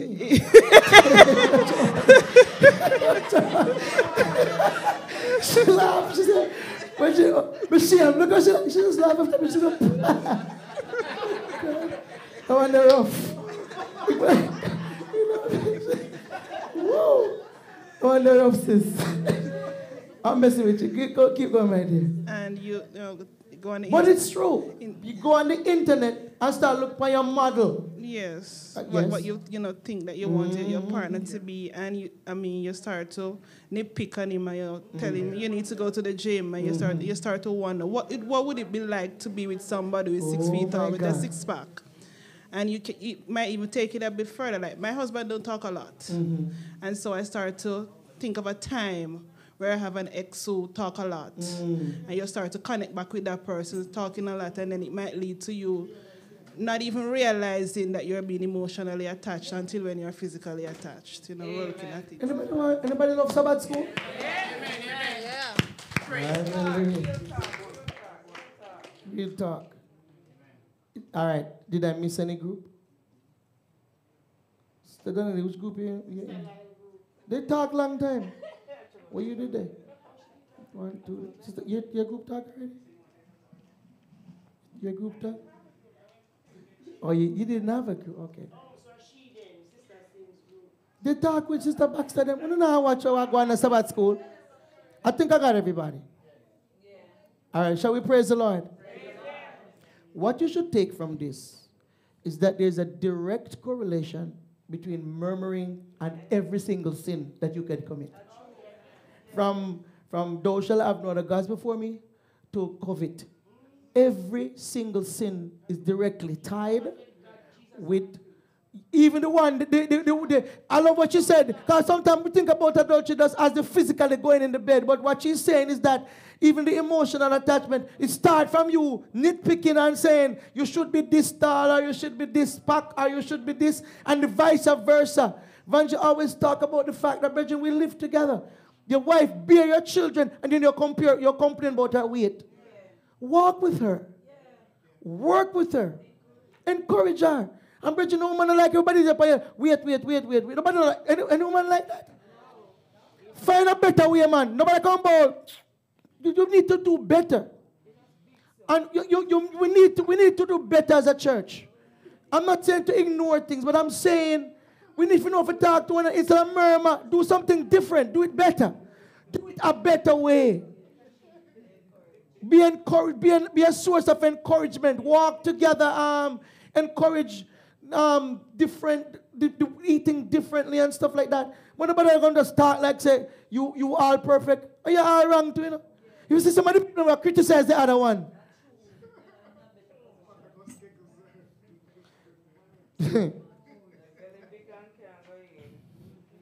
We need to do better, church. Some of we have some hot words to say. Hot words to say. Brethren, is the same thing in marriage. When you tell a man, say, boy, in done and we are there. Brethren, opposite everything starts. Don't be worried, when the man can't, everything shut down. Because you murmur and complain. If I'm in a joke, it ain't in mind now. So murmuring can destroy your very relationship. Because the words you complain about now becomes a cooking pot in your spouse's brain. And when you said something disparaging to your wife and you don't treat her or whatever, and then you want her, no, marriage, just sorry. Because murmuring have nothing to do with marriage. Oh, let's go back then. So when you start to murmur and complain, it resonates with your spouse. So stop it. The Bible talk about it. Vanji quoted last week. It's like a constant dripping of. Some of we brethren, we not drip a thunderstorm we are carrying. Thunder and lightning. Praise the Lord. Question 2.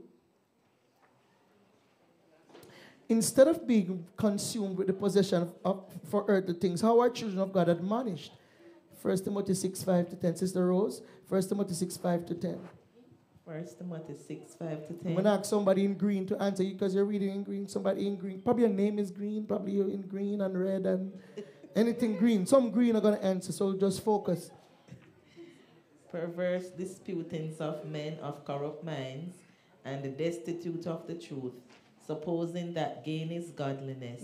From such withdraw thyself. Jesus. But godliness with contentment is great gain. For we brought nothing into this world, and it is certain we can carry nothing out. And having food and raiment, let us be therewith content.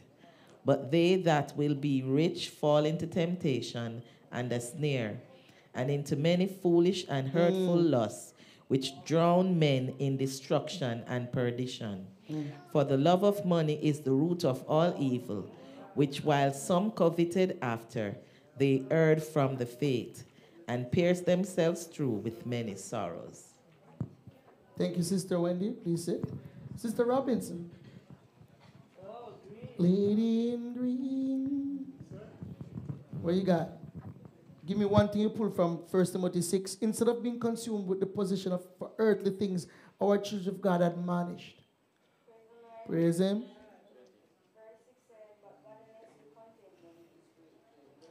When you're godly and you're content, blessing follow. That in itself is a blessing.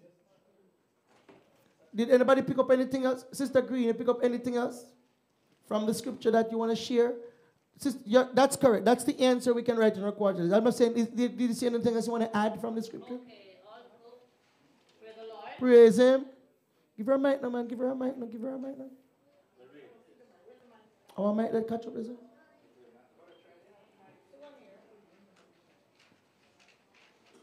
Praise Him. Praise God. I greet you in the worthy name of Jesus. Greetings. Also, the reading said that we brought nothing into this world, and it's certain that we will carry out nothing. So let us be contented. And that doesn't mean that if, as children of God, instead we wish above all things that we prosper and be in good health. So if we just got married for argument's sake and we have a one room, be contented with the one room, but strive to have two. Don't stay because godliness with contentment is gain, so you're going to feel contented in the one room. Work towards another room because you're going to have children. Amen. But in the same time, when you have the one room, don't grudge anybody else. Just keep it clean, make it look nice, make it look entertaining, but at the same time, not really stay there and feel contented. So it's two different kind of contentment there. So we have to work towards She's saying it. don't turn wordless. Yes, right. She's saying don't just say that this is my lot and my part. She's saying that there should still be a spirit to thrive, to show people that when you come to Christ, there's a blessing that follow you. You start with one room, and you're going to end up with more than one room. Because the Bible says it's going to multiply it 100-fold. If I invest in this one room, love, cleanliness, being frugal, saving, and whatever, God is going to turn one into two. I never seen a person come to church and live the right way and start with one room and just dead with one room. I never see it. The Bible says I was young. I know I'm old. Mr. People die and they're not rich enough. But me tell a brethren, they come up. I'm here with them not rich when they're dead, but men and children. Praise the Lord, church. So, brethren, I can speak because when we moved to content, it was one big room, big like this. My father and my uncle built it, one big room. And the only partition was my parents' room. It was just one big studio. Until it turned into what it looks like now. It started with wood, not concrete. It hot in the belly, hot. Murmuring. Anybody see the juice of me, I say? Instead of giving God thanks, it used to. Brethren, I remember the time when I was when I sit down, and brethren, when me look, brethren, believe me, my mom would keep the place clean. But because of the structure of the place, anything from outside can come in. Every lizard and green, every country rat and crow and lizard, they come in. Everybody say, oh, the mobilios for we. See the mobilios. Yeah, that's all finished with. Oh, yeah. Every night they come, some catch bat. Some catch mosquito. Some build spider web. But this house. Hello? So, Brother Fraser, in those days I did not complain about heat. It was about everything that could be on a ceiling. You could hear the rain falling. Instead of saying, boy, it put you to sleep and it sounds good, we say, Daddy, the rubber them want to put on the nail them now work because it a drip through. I don't even know what I'm talking about. Anybody ever live in a zinc roof? Jesus, anybody? Oh, praise. Oh, bless the name of Jesus. The leak back when the rain fall, you have to put, you have chimney, you have bucket, you no know what I'm talking about. Some people know what I'm talking about. Bless the name of Jesus. Sister Green said, preacher, you know what I'm talking about. But we have come back from the time when some young people are like, what is a chimney?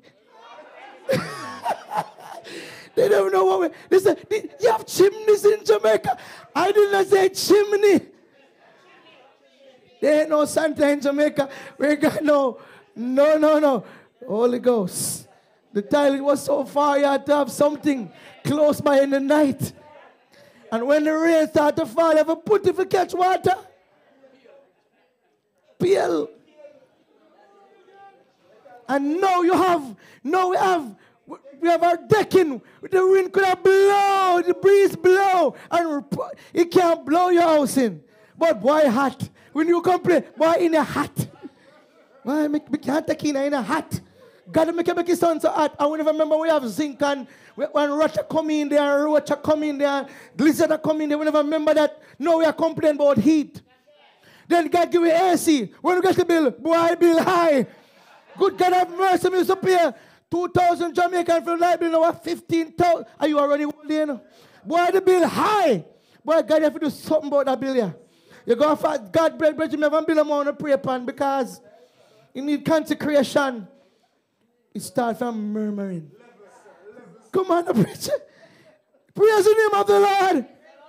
Praise, brethren, I could take this another level. I'm going to stop right there because no, it's 2 o'clock. It's first and 2. Thank you, Sister Robinson. And Sister Rose for reading. And Sister Green for stirring us up with that wonderful answer. Praise God. So how are we cautioned to conduct ourselves? Philippians 2:14 and 15, the memory verse. Sister Tapper wants to tap into that one. What you got? Are we cautioned to conduct ourselves? This is a message to everybody in here.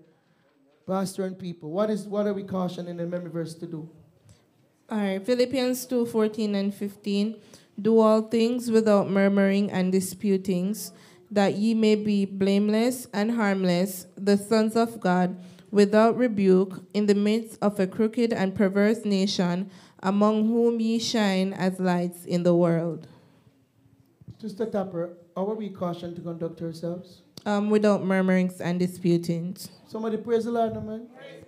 Do we know why? Did we get why from the scripture? Do we get why? Why did it say it?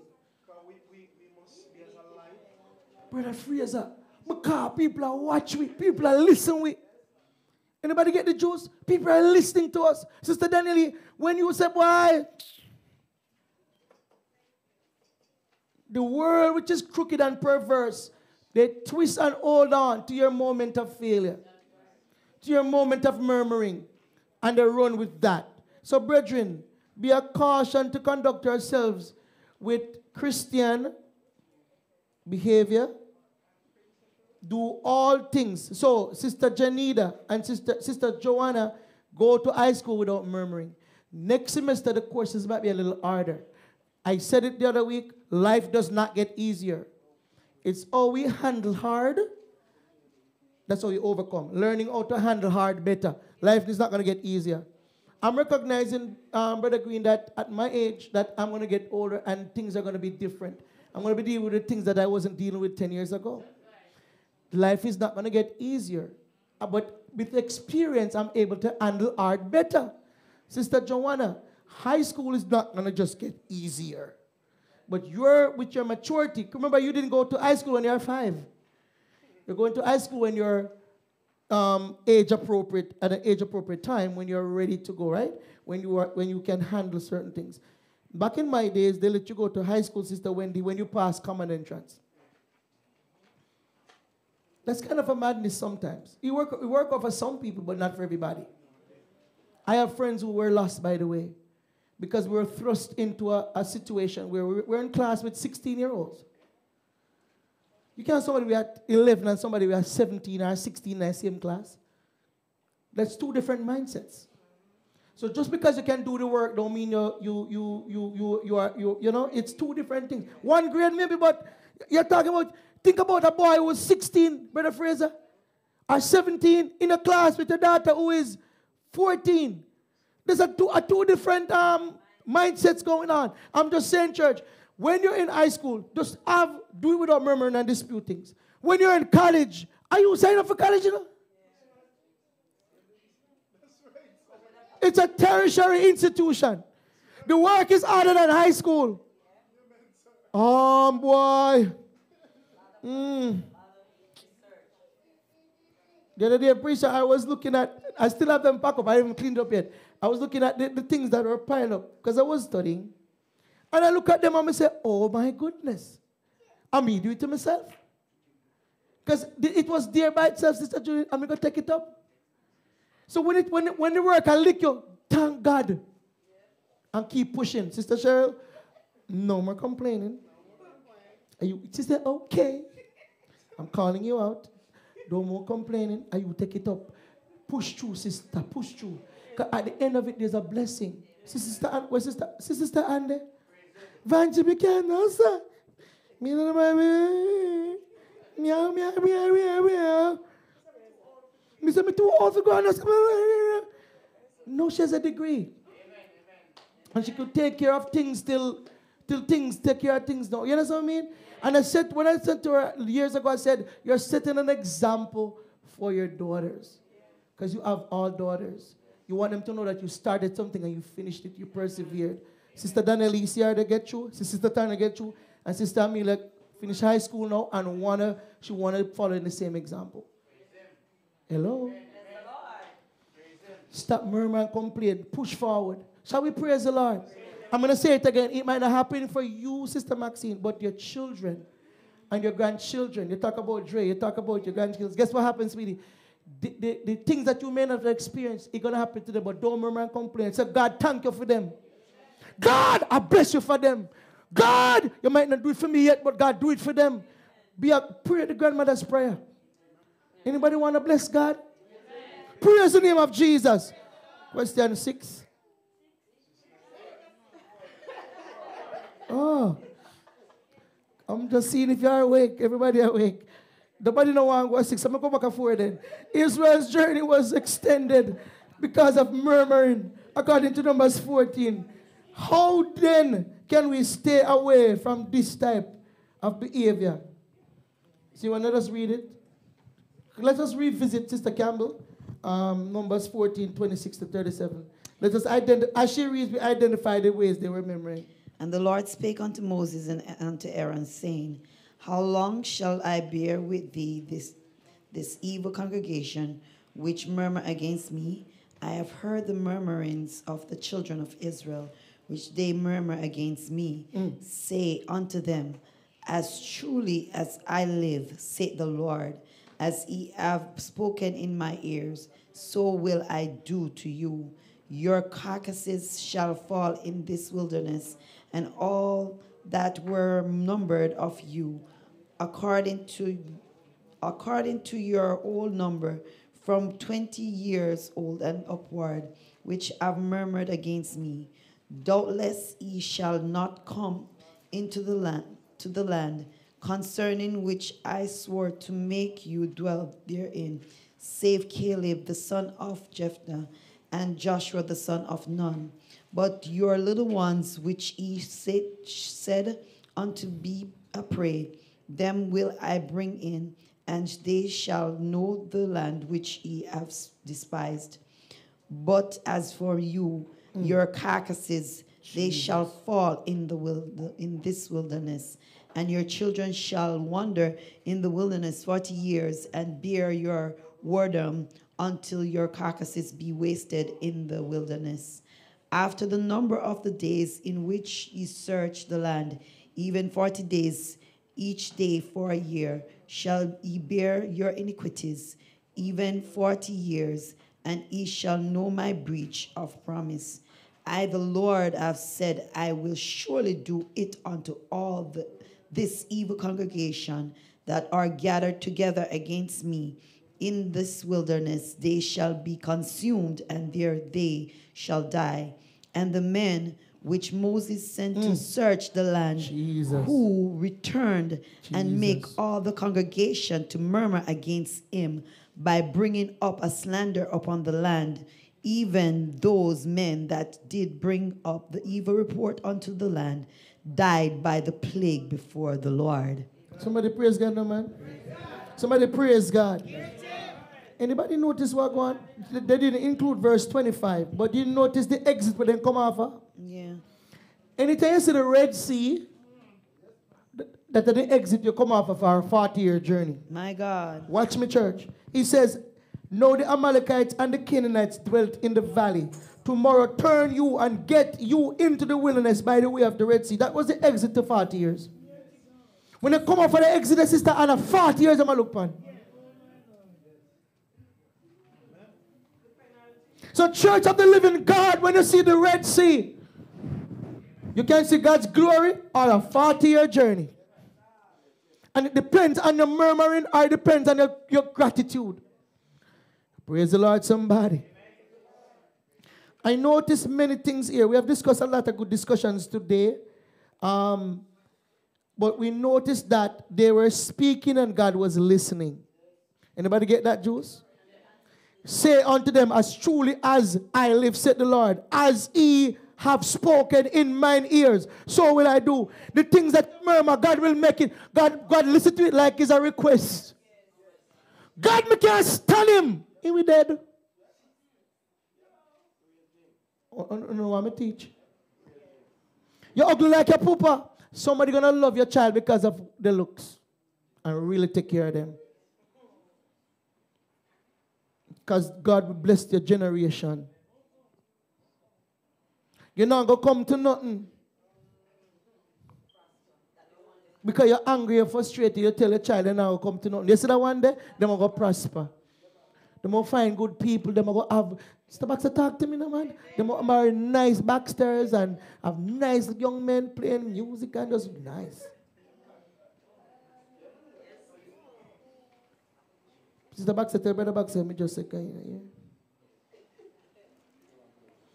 Praise his name. God said to them, After the Brethren, don't make God number the words them when you say. You say 150 words or 150 days your word. Some of we murmuring just long and continuous, you know. Anybody else want to tell me one or two things they got from this? Because it's a discuss. I'm not spending all day because we've been doing a lot of discussion. Anybody else have something that they found in it? Don't murmur, saints. The murmuring is not a good thing. I'm going to really try to be better. Sometimes my colleagues tell me that I need to say more because I try not to complain. I say I'm choosing to not complain. Sometimes tough things are hard, but you just have to just push through. I'm trying to be intentional, but me not like murmuring. Me not like it, you know. It's something I don't like. Yeah, I'm not a complainer, and I don't like complaining. And sometimes I say to myself, so why are we complaining? It don't fix anything. Right, let me run again. Question 5. Quick question, yes? Sister Marlon.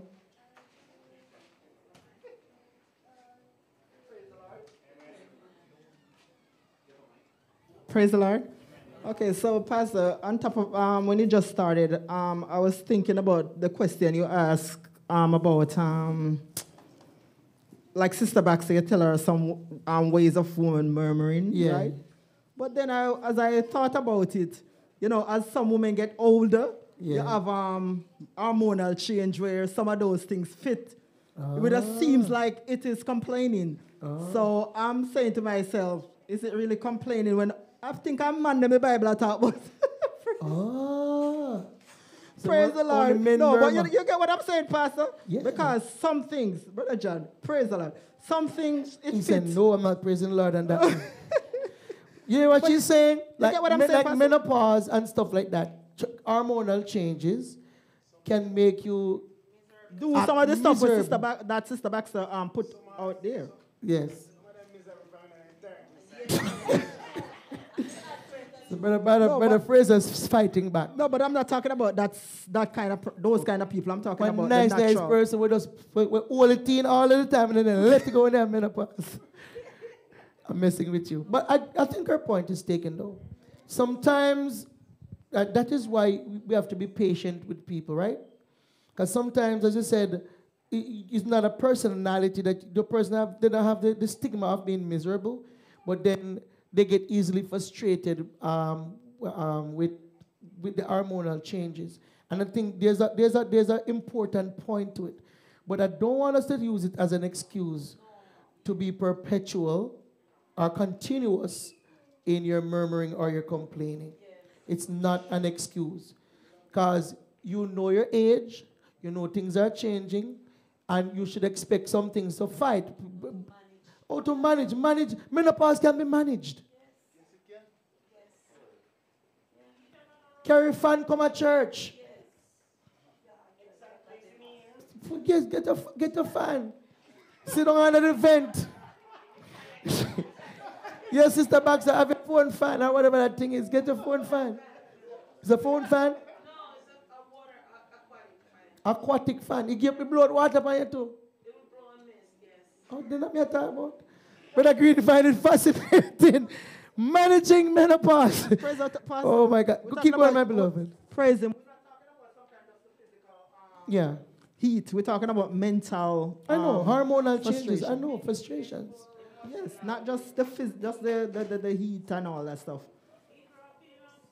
I get what you're saying. Yes. And I accept the point. I think it's a valid point. She's saying that there are some things, and I'm going to say it though. What we're studying today is not, we're not studying, that's not what we're attacking. We're trying to attack the sin of murmuring. Menopause is something that you can't control. It's going to come. Andropause is going to come. That's for the man. But having the mindset, because murmuring is a mindset. So when it says, thank you, Lord, to allow me to reach this age, because I'm going like when they want to get to this age. Thank you, Lord, that I get to 53, 56, 57, 40. Tomorrow it's early. He said, thank God I'm able to get to this age. Thank you, Lord. I realize that I am sodium sensitive. My uncle died the other day. I'm not cursing God. You know what I said, God? My grandfather died from it. My father is sick from it. No, my uncle died from this. So I am going to be better with how I conduct myself. So that is the difference with murmuring and family. I'm not claim it. I'm going to do something different. I plan to do some things different. And when my wife give me a portion, I'm not say, boy, how you go with that? Man, a monster. Come on. Bridget, me see, Sister Vante, she was doing a presentation, they was showing the poor. And the man said, that's enough for me. No, that's enough for me. And Bridget, so what I'm saying, that was the thought, like that for people working in the office, but Dan can't do that. And it's okay.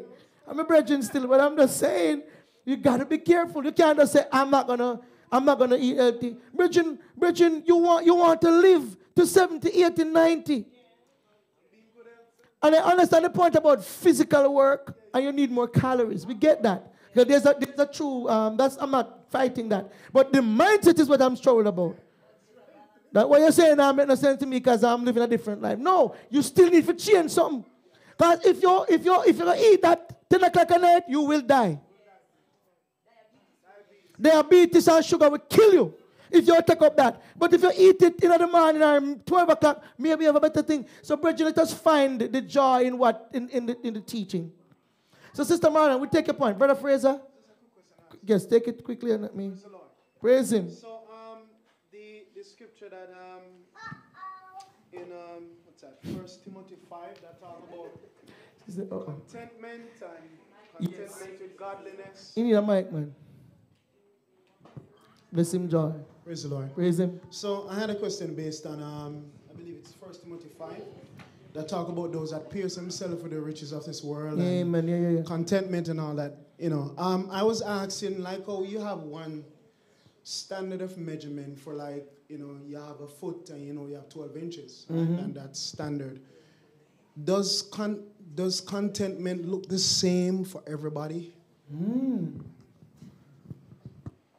Wow. So, does godliness look the same for everybody?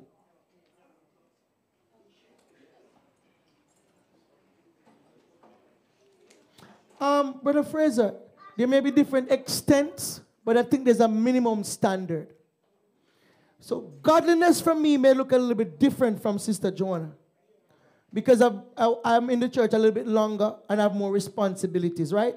So, for example, God's expectations of me, for example, as a pastor, for example, is to, for example, Sister Riley, give you counseling.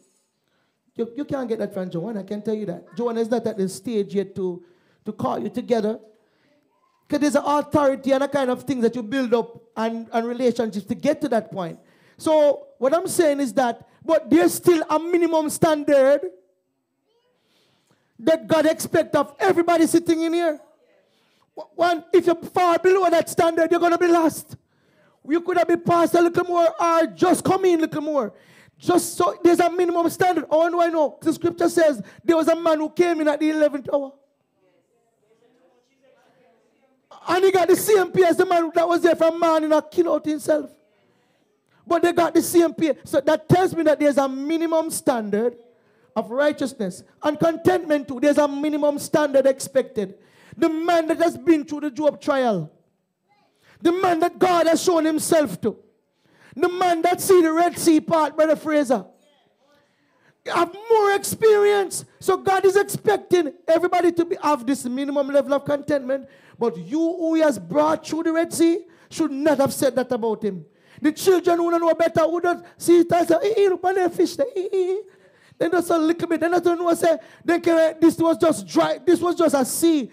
Then just excited. We're going to go through the sea. Oh my gosh, look at it. And them God saved. Those who were called praise and who going to die, them the God saved. So God has a minimum standard. To me, Brother Fraser, just to answer you quickly, it may look different for different people, but there's a minimum that God expects for you to be saved. Anybody get it? Anybody get it? I'm going to say it again. Anybody get it? For example, I am married, so I have a wife to think about. My son is not married. So him can't think about adultery like that. He might think about something different. Maybe fornication, but not adultery. The more you grow in God and the more you get, is the more the standard I go up. You have more things to check off. Anybody get what I'm saying? My son don't have to worry about tight pain, but me can thief God's tight. Because me at work. And if me not, anybody get what I'm saying? So what I'm saying is not that Joanna is not a good Christian because she don't have the responsibility I have. But she's not working, so she don't have a tights problem right now. I'm just saying, but there's still a minimum standard. Praying and keeping the commandments, all 10. But she don't have this tight standard. I have the tight standard. I'm just trying to show the church what I mean by minimum standard, but some people have more responsibilities. Anybody get the juice? All right. But first, I hope I helped you. God bless you. Number, where we at now? Give me enough. Give me 2 readers for this. Can 2 readers help? Can 2 readers come? Yes, sir. All right. Which one you want to read, brother? Right? The first part or the last part? First part. First part is the Campbell read 31 to 33. Go ahead, brother White. What are some other undesirable attitudes that we are guilty of that will arouse God's anger? Numbers 11, 1 to 6. And when the people complained, it displeased the Lord. Jesus. And the Lord heard it, and his anger was kindled. And the fire of the Lord burned among them, and consumed them that were in the mid amongst the parts of the camp. And the people cried unto Moses. And when Moses prayed unto the Lord, the fire was quenched. Thank you, Jesus. And he called the name of that place Taberah, because the fire of the Lord burned amongst them. And the mixed multitude that were among them fell a lusting, and the children of Israel also wept again, and said, Who shall give us flesh to eat? We remember the fish which we did eat in Egypt freely, the cucumber, and the melon, the leeks, and the onion, and the garlic. But now our soul is dried away. There is nothing at all beside this manna before our eyes. Brother White, the one a rough preacher. But answer your part, preacher. What are some of the other undesirable attitudes that we are guilty of that arouse God's anger? One thing, Pastor, is verse 5. We remember what to eat in Egypt. We are comparing the time when in Egypt to the time now when God saved us from the wrath of the Egyptian. That God not able. We're telling ourselves that God not able to keep us. Amen. That's one of the things I look at that. God bless you, sir. Anybody get what's going on? I'm coming to you, Sister Campbell. Church, stop talking about who you used to have. Yes, man. Fraser, preacher, you preach all the time. You can't go back to being. You see, Brethren, when I see Brother Fraser jumping up and dancing, it could be convention or it could be here or anywhere, I leave him alone. You know why? Because he used to do it for Capleton. He used to do it for Sizzler. You're on the line. He used to do it for Sizzler. He tell us, he used to dress in a khaki and go. He used to do it for them. So when you see me do it, when you see me go like so, leave him alone, brethren. Please don't criticize. I'm telling you, I love him because I realize that you have some preacher. If you don't embrace your dance for Christ, you're gonna start to say, "Boy, I remember the days when me used to do my thing for," and that's what is happening here, Sister Jolene. And I'm not gonna keep you any longer, church. I see the problems. Some of us are talking about the old partners we used to have, the how much woman we used to have, the how much this we used to do, or me used to take up how much $1,000 do this, and me used to take up how much whatever do that. Let the God not do nothing for we. I love what one of the preachers in the convention say, you have some things out there wait for we. Chlamydia and talk about some in your some disease, but say God never research them. They're nice. Not for the church. So when God preserve you, be grateful. Young people, we are talking about always. No, God preserve you. I see some advertisement with some people that throw a dig out from the smoking. Then they throw God. So, brethren, when you're free, give God glory.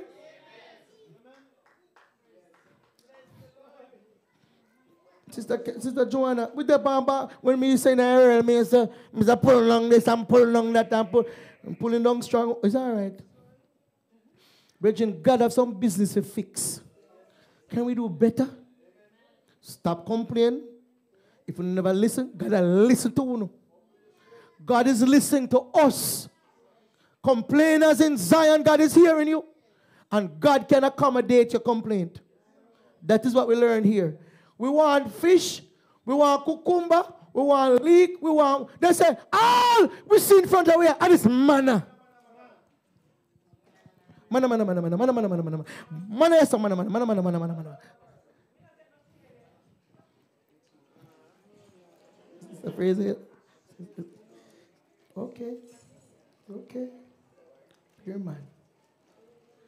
Sister Joanna, take up 31 to 33. See what they were saying there. Praise the Lord. Numbers 11, 31 to 33.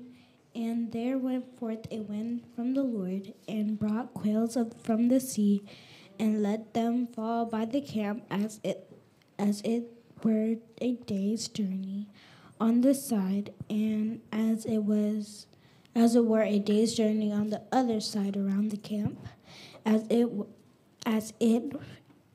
were 2 cubits high upon the face of the earth.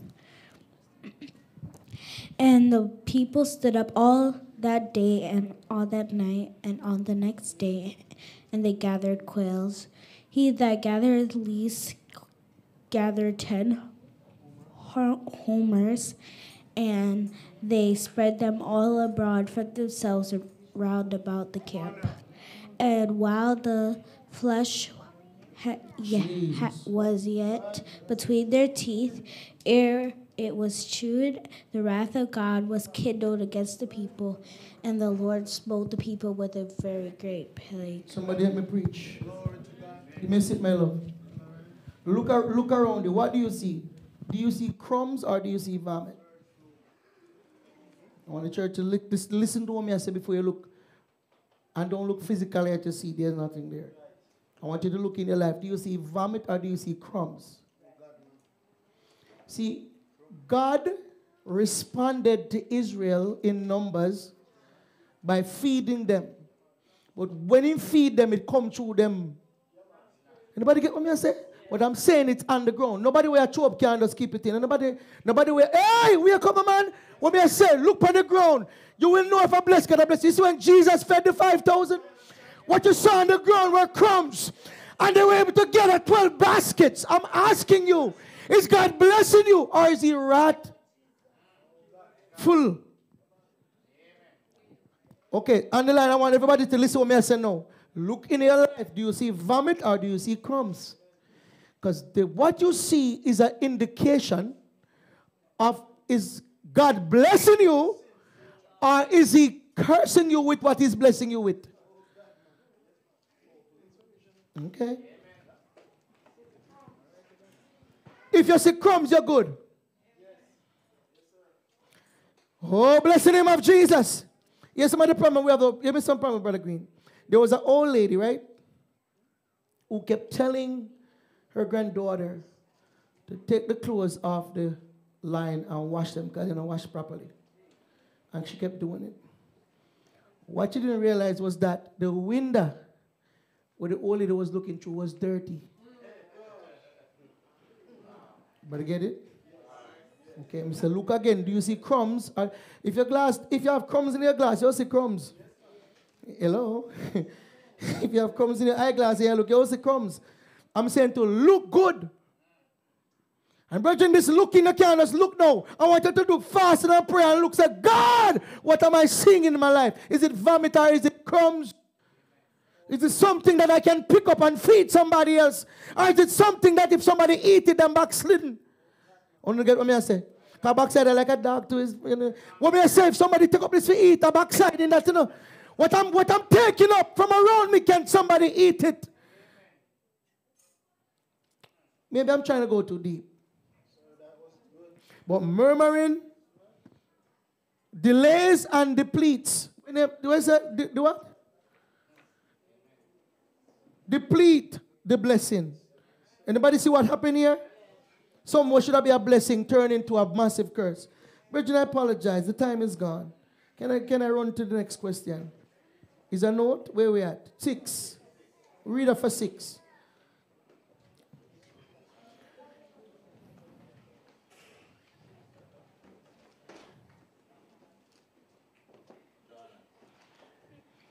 Virgin, it's 485. Let's go.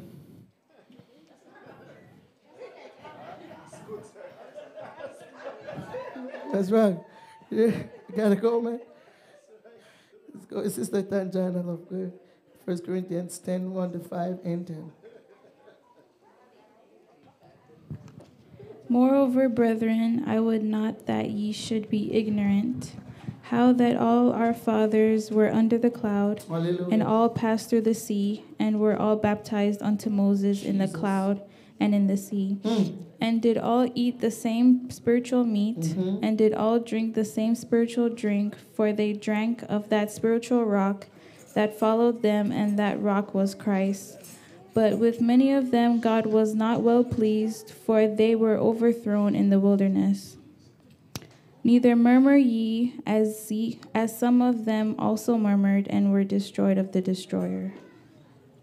Will God be lenient with us when we are found practicing this ungrateful attitude, Sister Campbell? No. Give me some evidence from your reading. It said that God was not well pleased with them, the children of Israel, and it said neither murmur, as some of them also murmured, because they were destroyed of the destroyer. Shall we praise the Lord? Virgin, God is always listening, you know. I remember the last time my sister get a little, Diane get a little touch. It was a joke, but it was fun. That was the last. She didn't get beaten down like that much.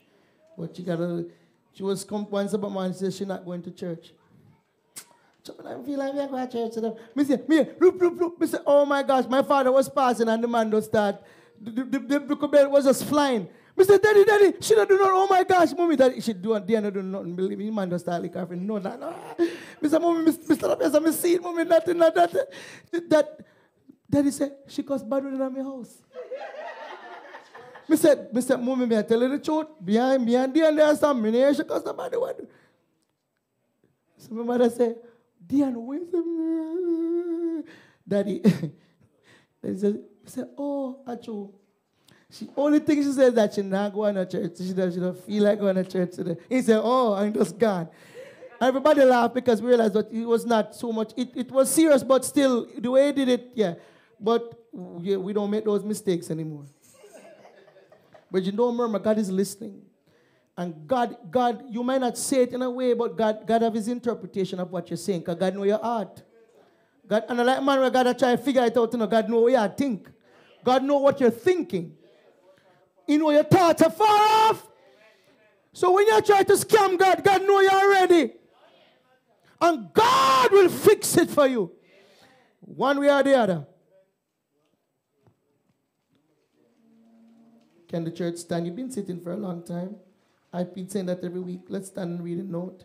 Whether we accept together, church, whether we accept it or not, according to the scriptures, when we murmur and complain, it is a sin punishable by death.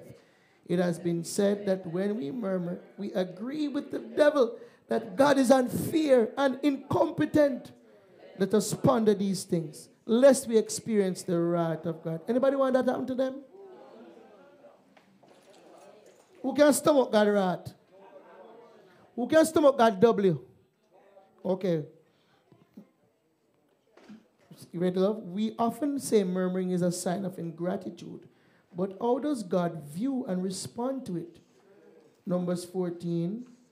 Could you just tell me, because we've read it many times today. But this is the third time we've read it. Explain the answer to me. How does God view and respond to murmuring? Tell us what happened with the rebellion. Just give us the answer.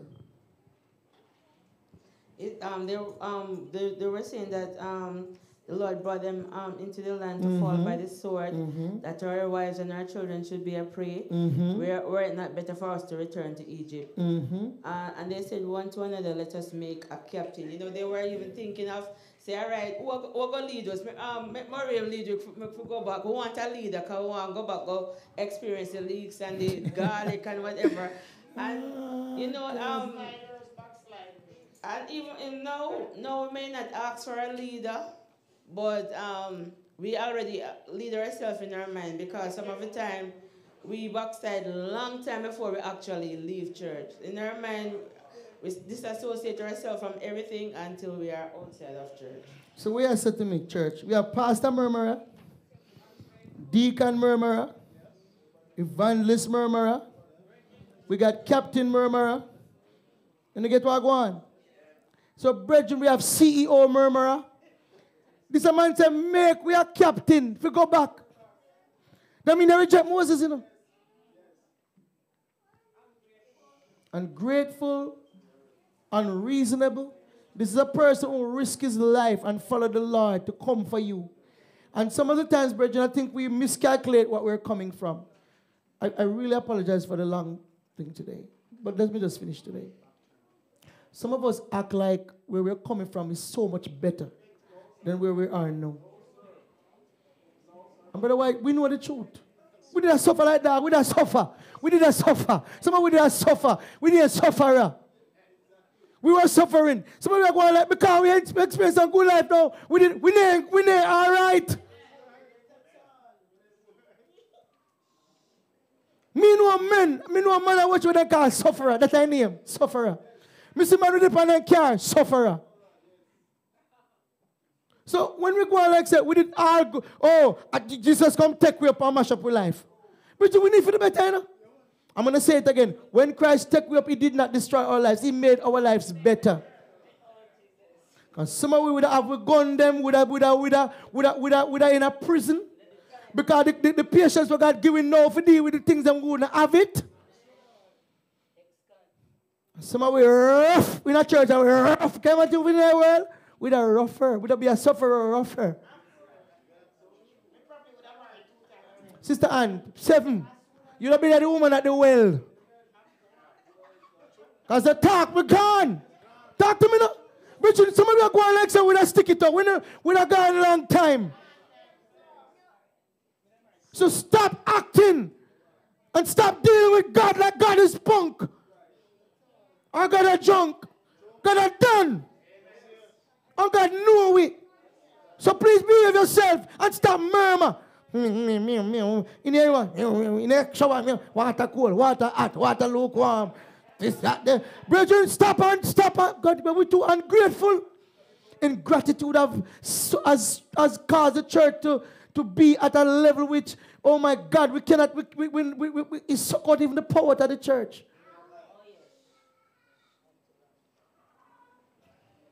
Are we finished? Oh, conclusion. All right.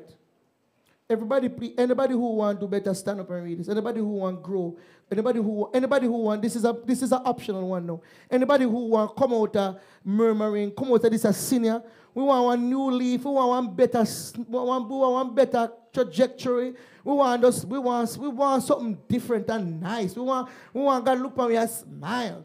Hey, this is your one. Read now. Put on this. After studying this lesson, we should be better able to accept where we are and wait patiently until God moves us to where He wants us to be. Let us learn the art of contentment, which will keep us from murmuring and watch God work things out for us. Shall we praise the Lord? Enjoy the chop suey, the cabbage and the little tubs of chicken. It's okay. And respect, embrace where you are now. Because things will be better tomorrow, you know. I didn't say easier, I said better. Shall we praise the Lord? But we worship the Lord. We praise His holy name. We have come to the end of the lesson. Last word. Anybody have something with a bill that can read with me? Anybody have something with a bill they want to share? Like a quote, a little quote, like something that we'll keep with this week?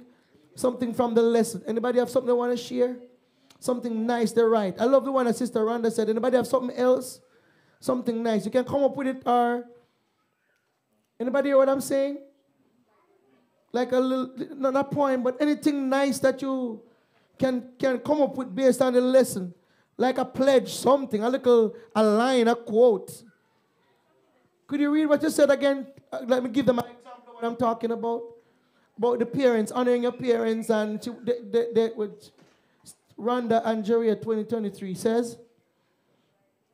Somebody has come up with something. Come on, Sister Wendy. Come on, Sister Green. Come on, Brother Green. Come on, Sister Fraser. Sister Top. Where are my poets? Where are the people? Sister Joanna. Come on, Sister Curtis. Write something down. Give me a quote. Something you can run with this week. A fight quote. Go ahead, Sister. Go ahead, Sister. Go ahead, Sister. Somebody, Sister Buchanan on the line. Creative. Come, Sister Rhonda. Give me something. All right. So we have murmuring. Murmuring affect the way we honor our parents, right? Mm-hmm. So it said it dims the love your parents has for you in your eyes. That made me really think. Like, imagine you are shutting off the light from your life. You miss the joy of being a child, of being somebody's child when you murmur. Anybody else want to give me some Lenny, something? Somebody? You have some, Sister Shakartes? Run, come and read it. Give her a mic, something. Sister Lenny, you have something nice? Give me something, man. Be creative. Brother Troy, come on. Brother Jonathan Baxter, come on. Javon Campbell. No. Somebody. Brother Robbins, oh, you're so quiet. What happened? You had punishment? Oh. Give him a mic, man. He might have something nice to say. Sister Carter, go ahead, sis. Praise the Lord. Praise him. I wrote down murmuring is a mindset, so take on the mindset of gratitude. Jesus. When you get that? Murmuring is a mindset, to take on the mindset of Christ. Let this mind be in you, which was also in. Anybody want nothing better than that? That's good. Come on, Brother Robinson. Mine is, to those who murmur, they end their own life, but to those who find pleasure in all things, everlasting waits nigh.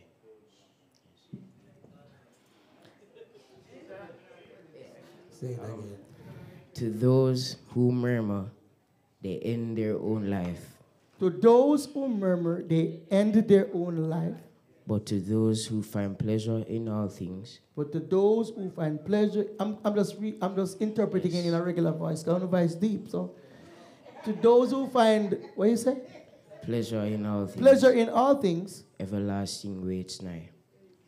Everlasting awaits nigh. Now, better tell you. Is this the old way of saying it's near? But you clap on a big thing going on. Are you ready, Sister Anne, with something? Give me something, Sister Anne. Sister Fraser, are you me wait for you? Me just go and talk to you. Let me see how come around. Praise the Lord. Sister Anne, give me something. It said, desperately, helplessly, longing, Jesus. I cried. Quietly, patiently, loving, God replied. Jesus. What is around you? Jesus. What is around? They that wait upon the Lord shall renew their strength. That's where it coming from. Shall we praise the Lord? I love it. Anybody get what's going on? Look around here if you see vomit and crumbs. Anybody else? Jerry, you have something nice? Sister Green, you have something nice? Give me something. You know, if you're not feeling nice, something to think about this week. Give her a mic. Give her a microphone.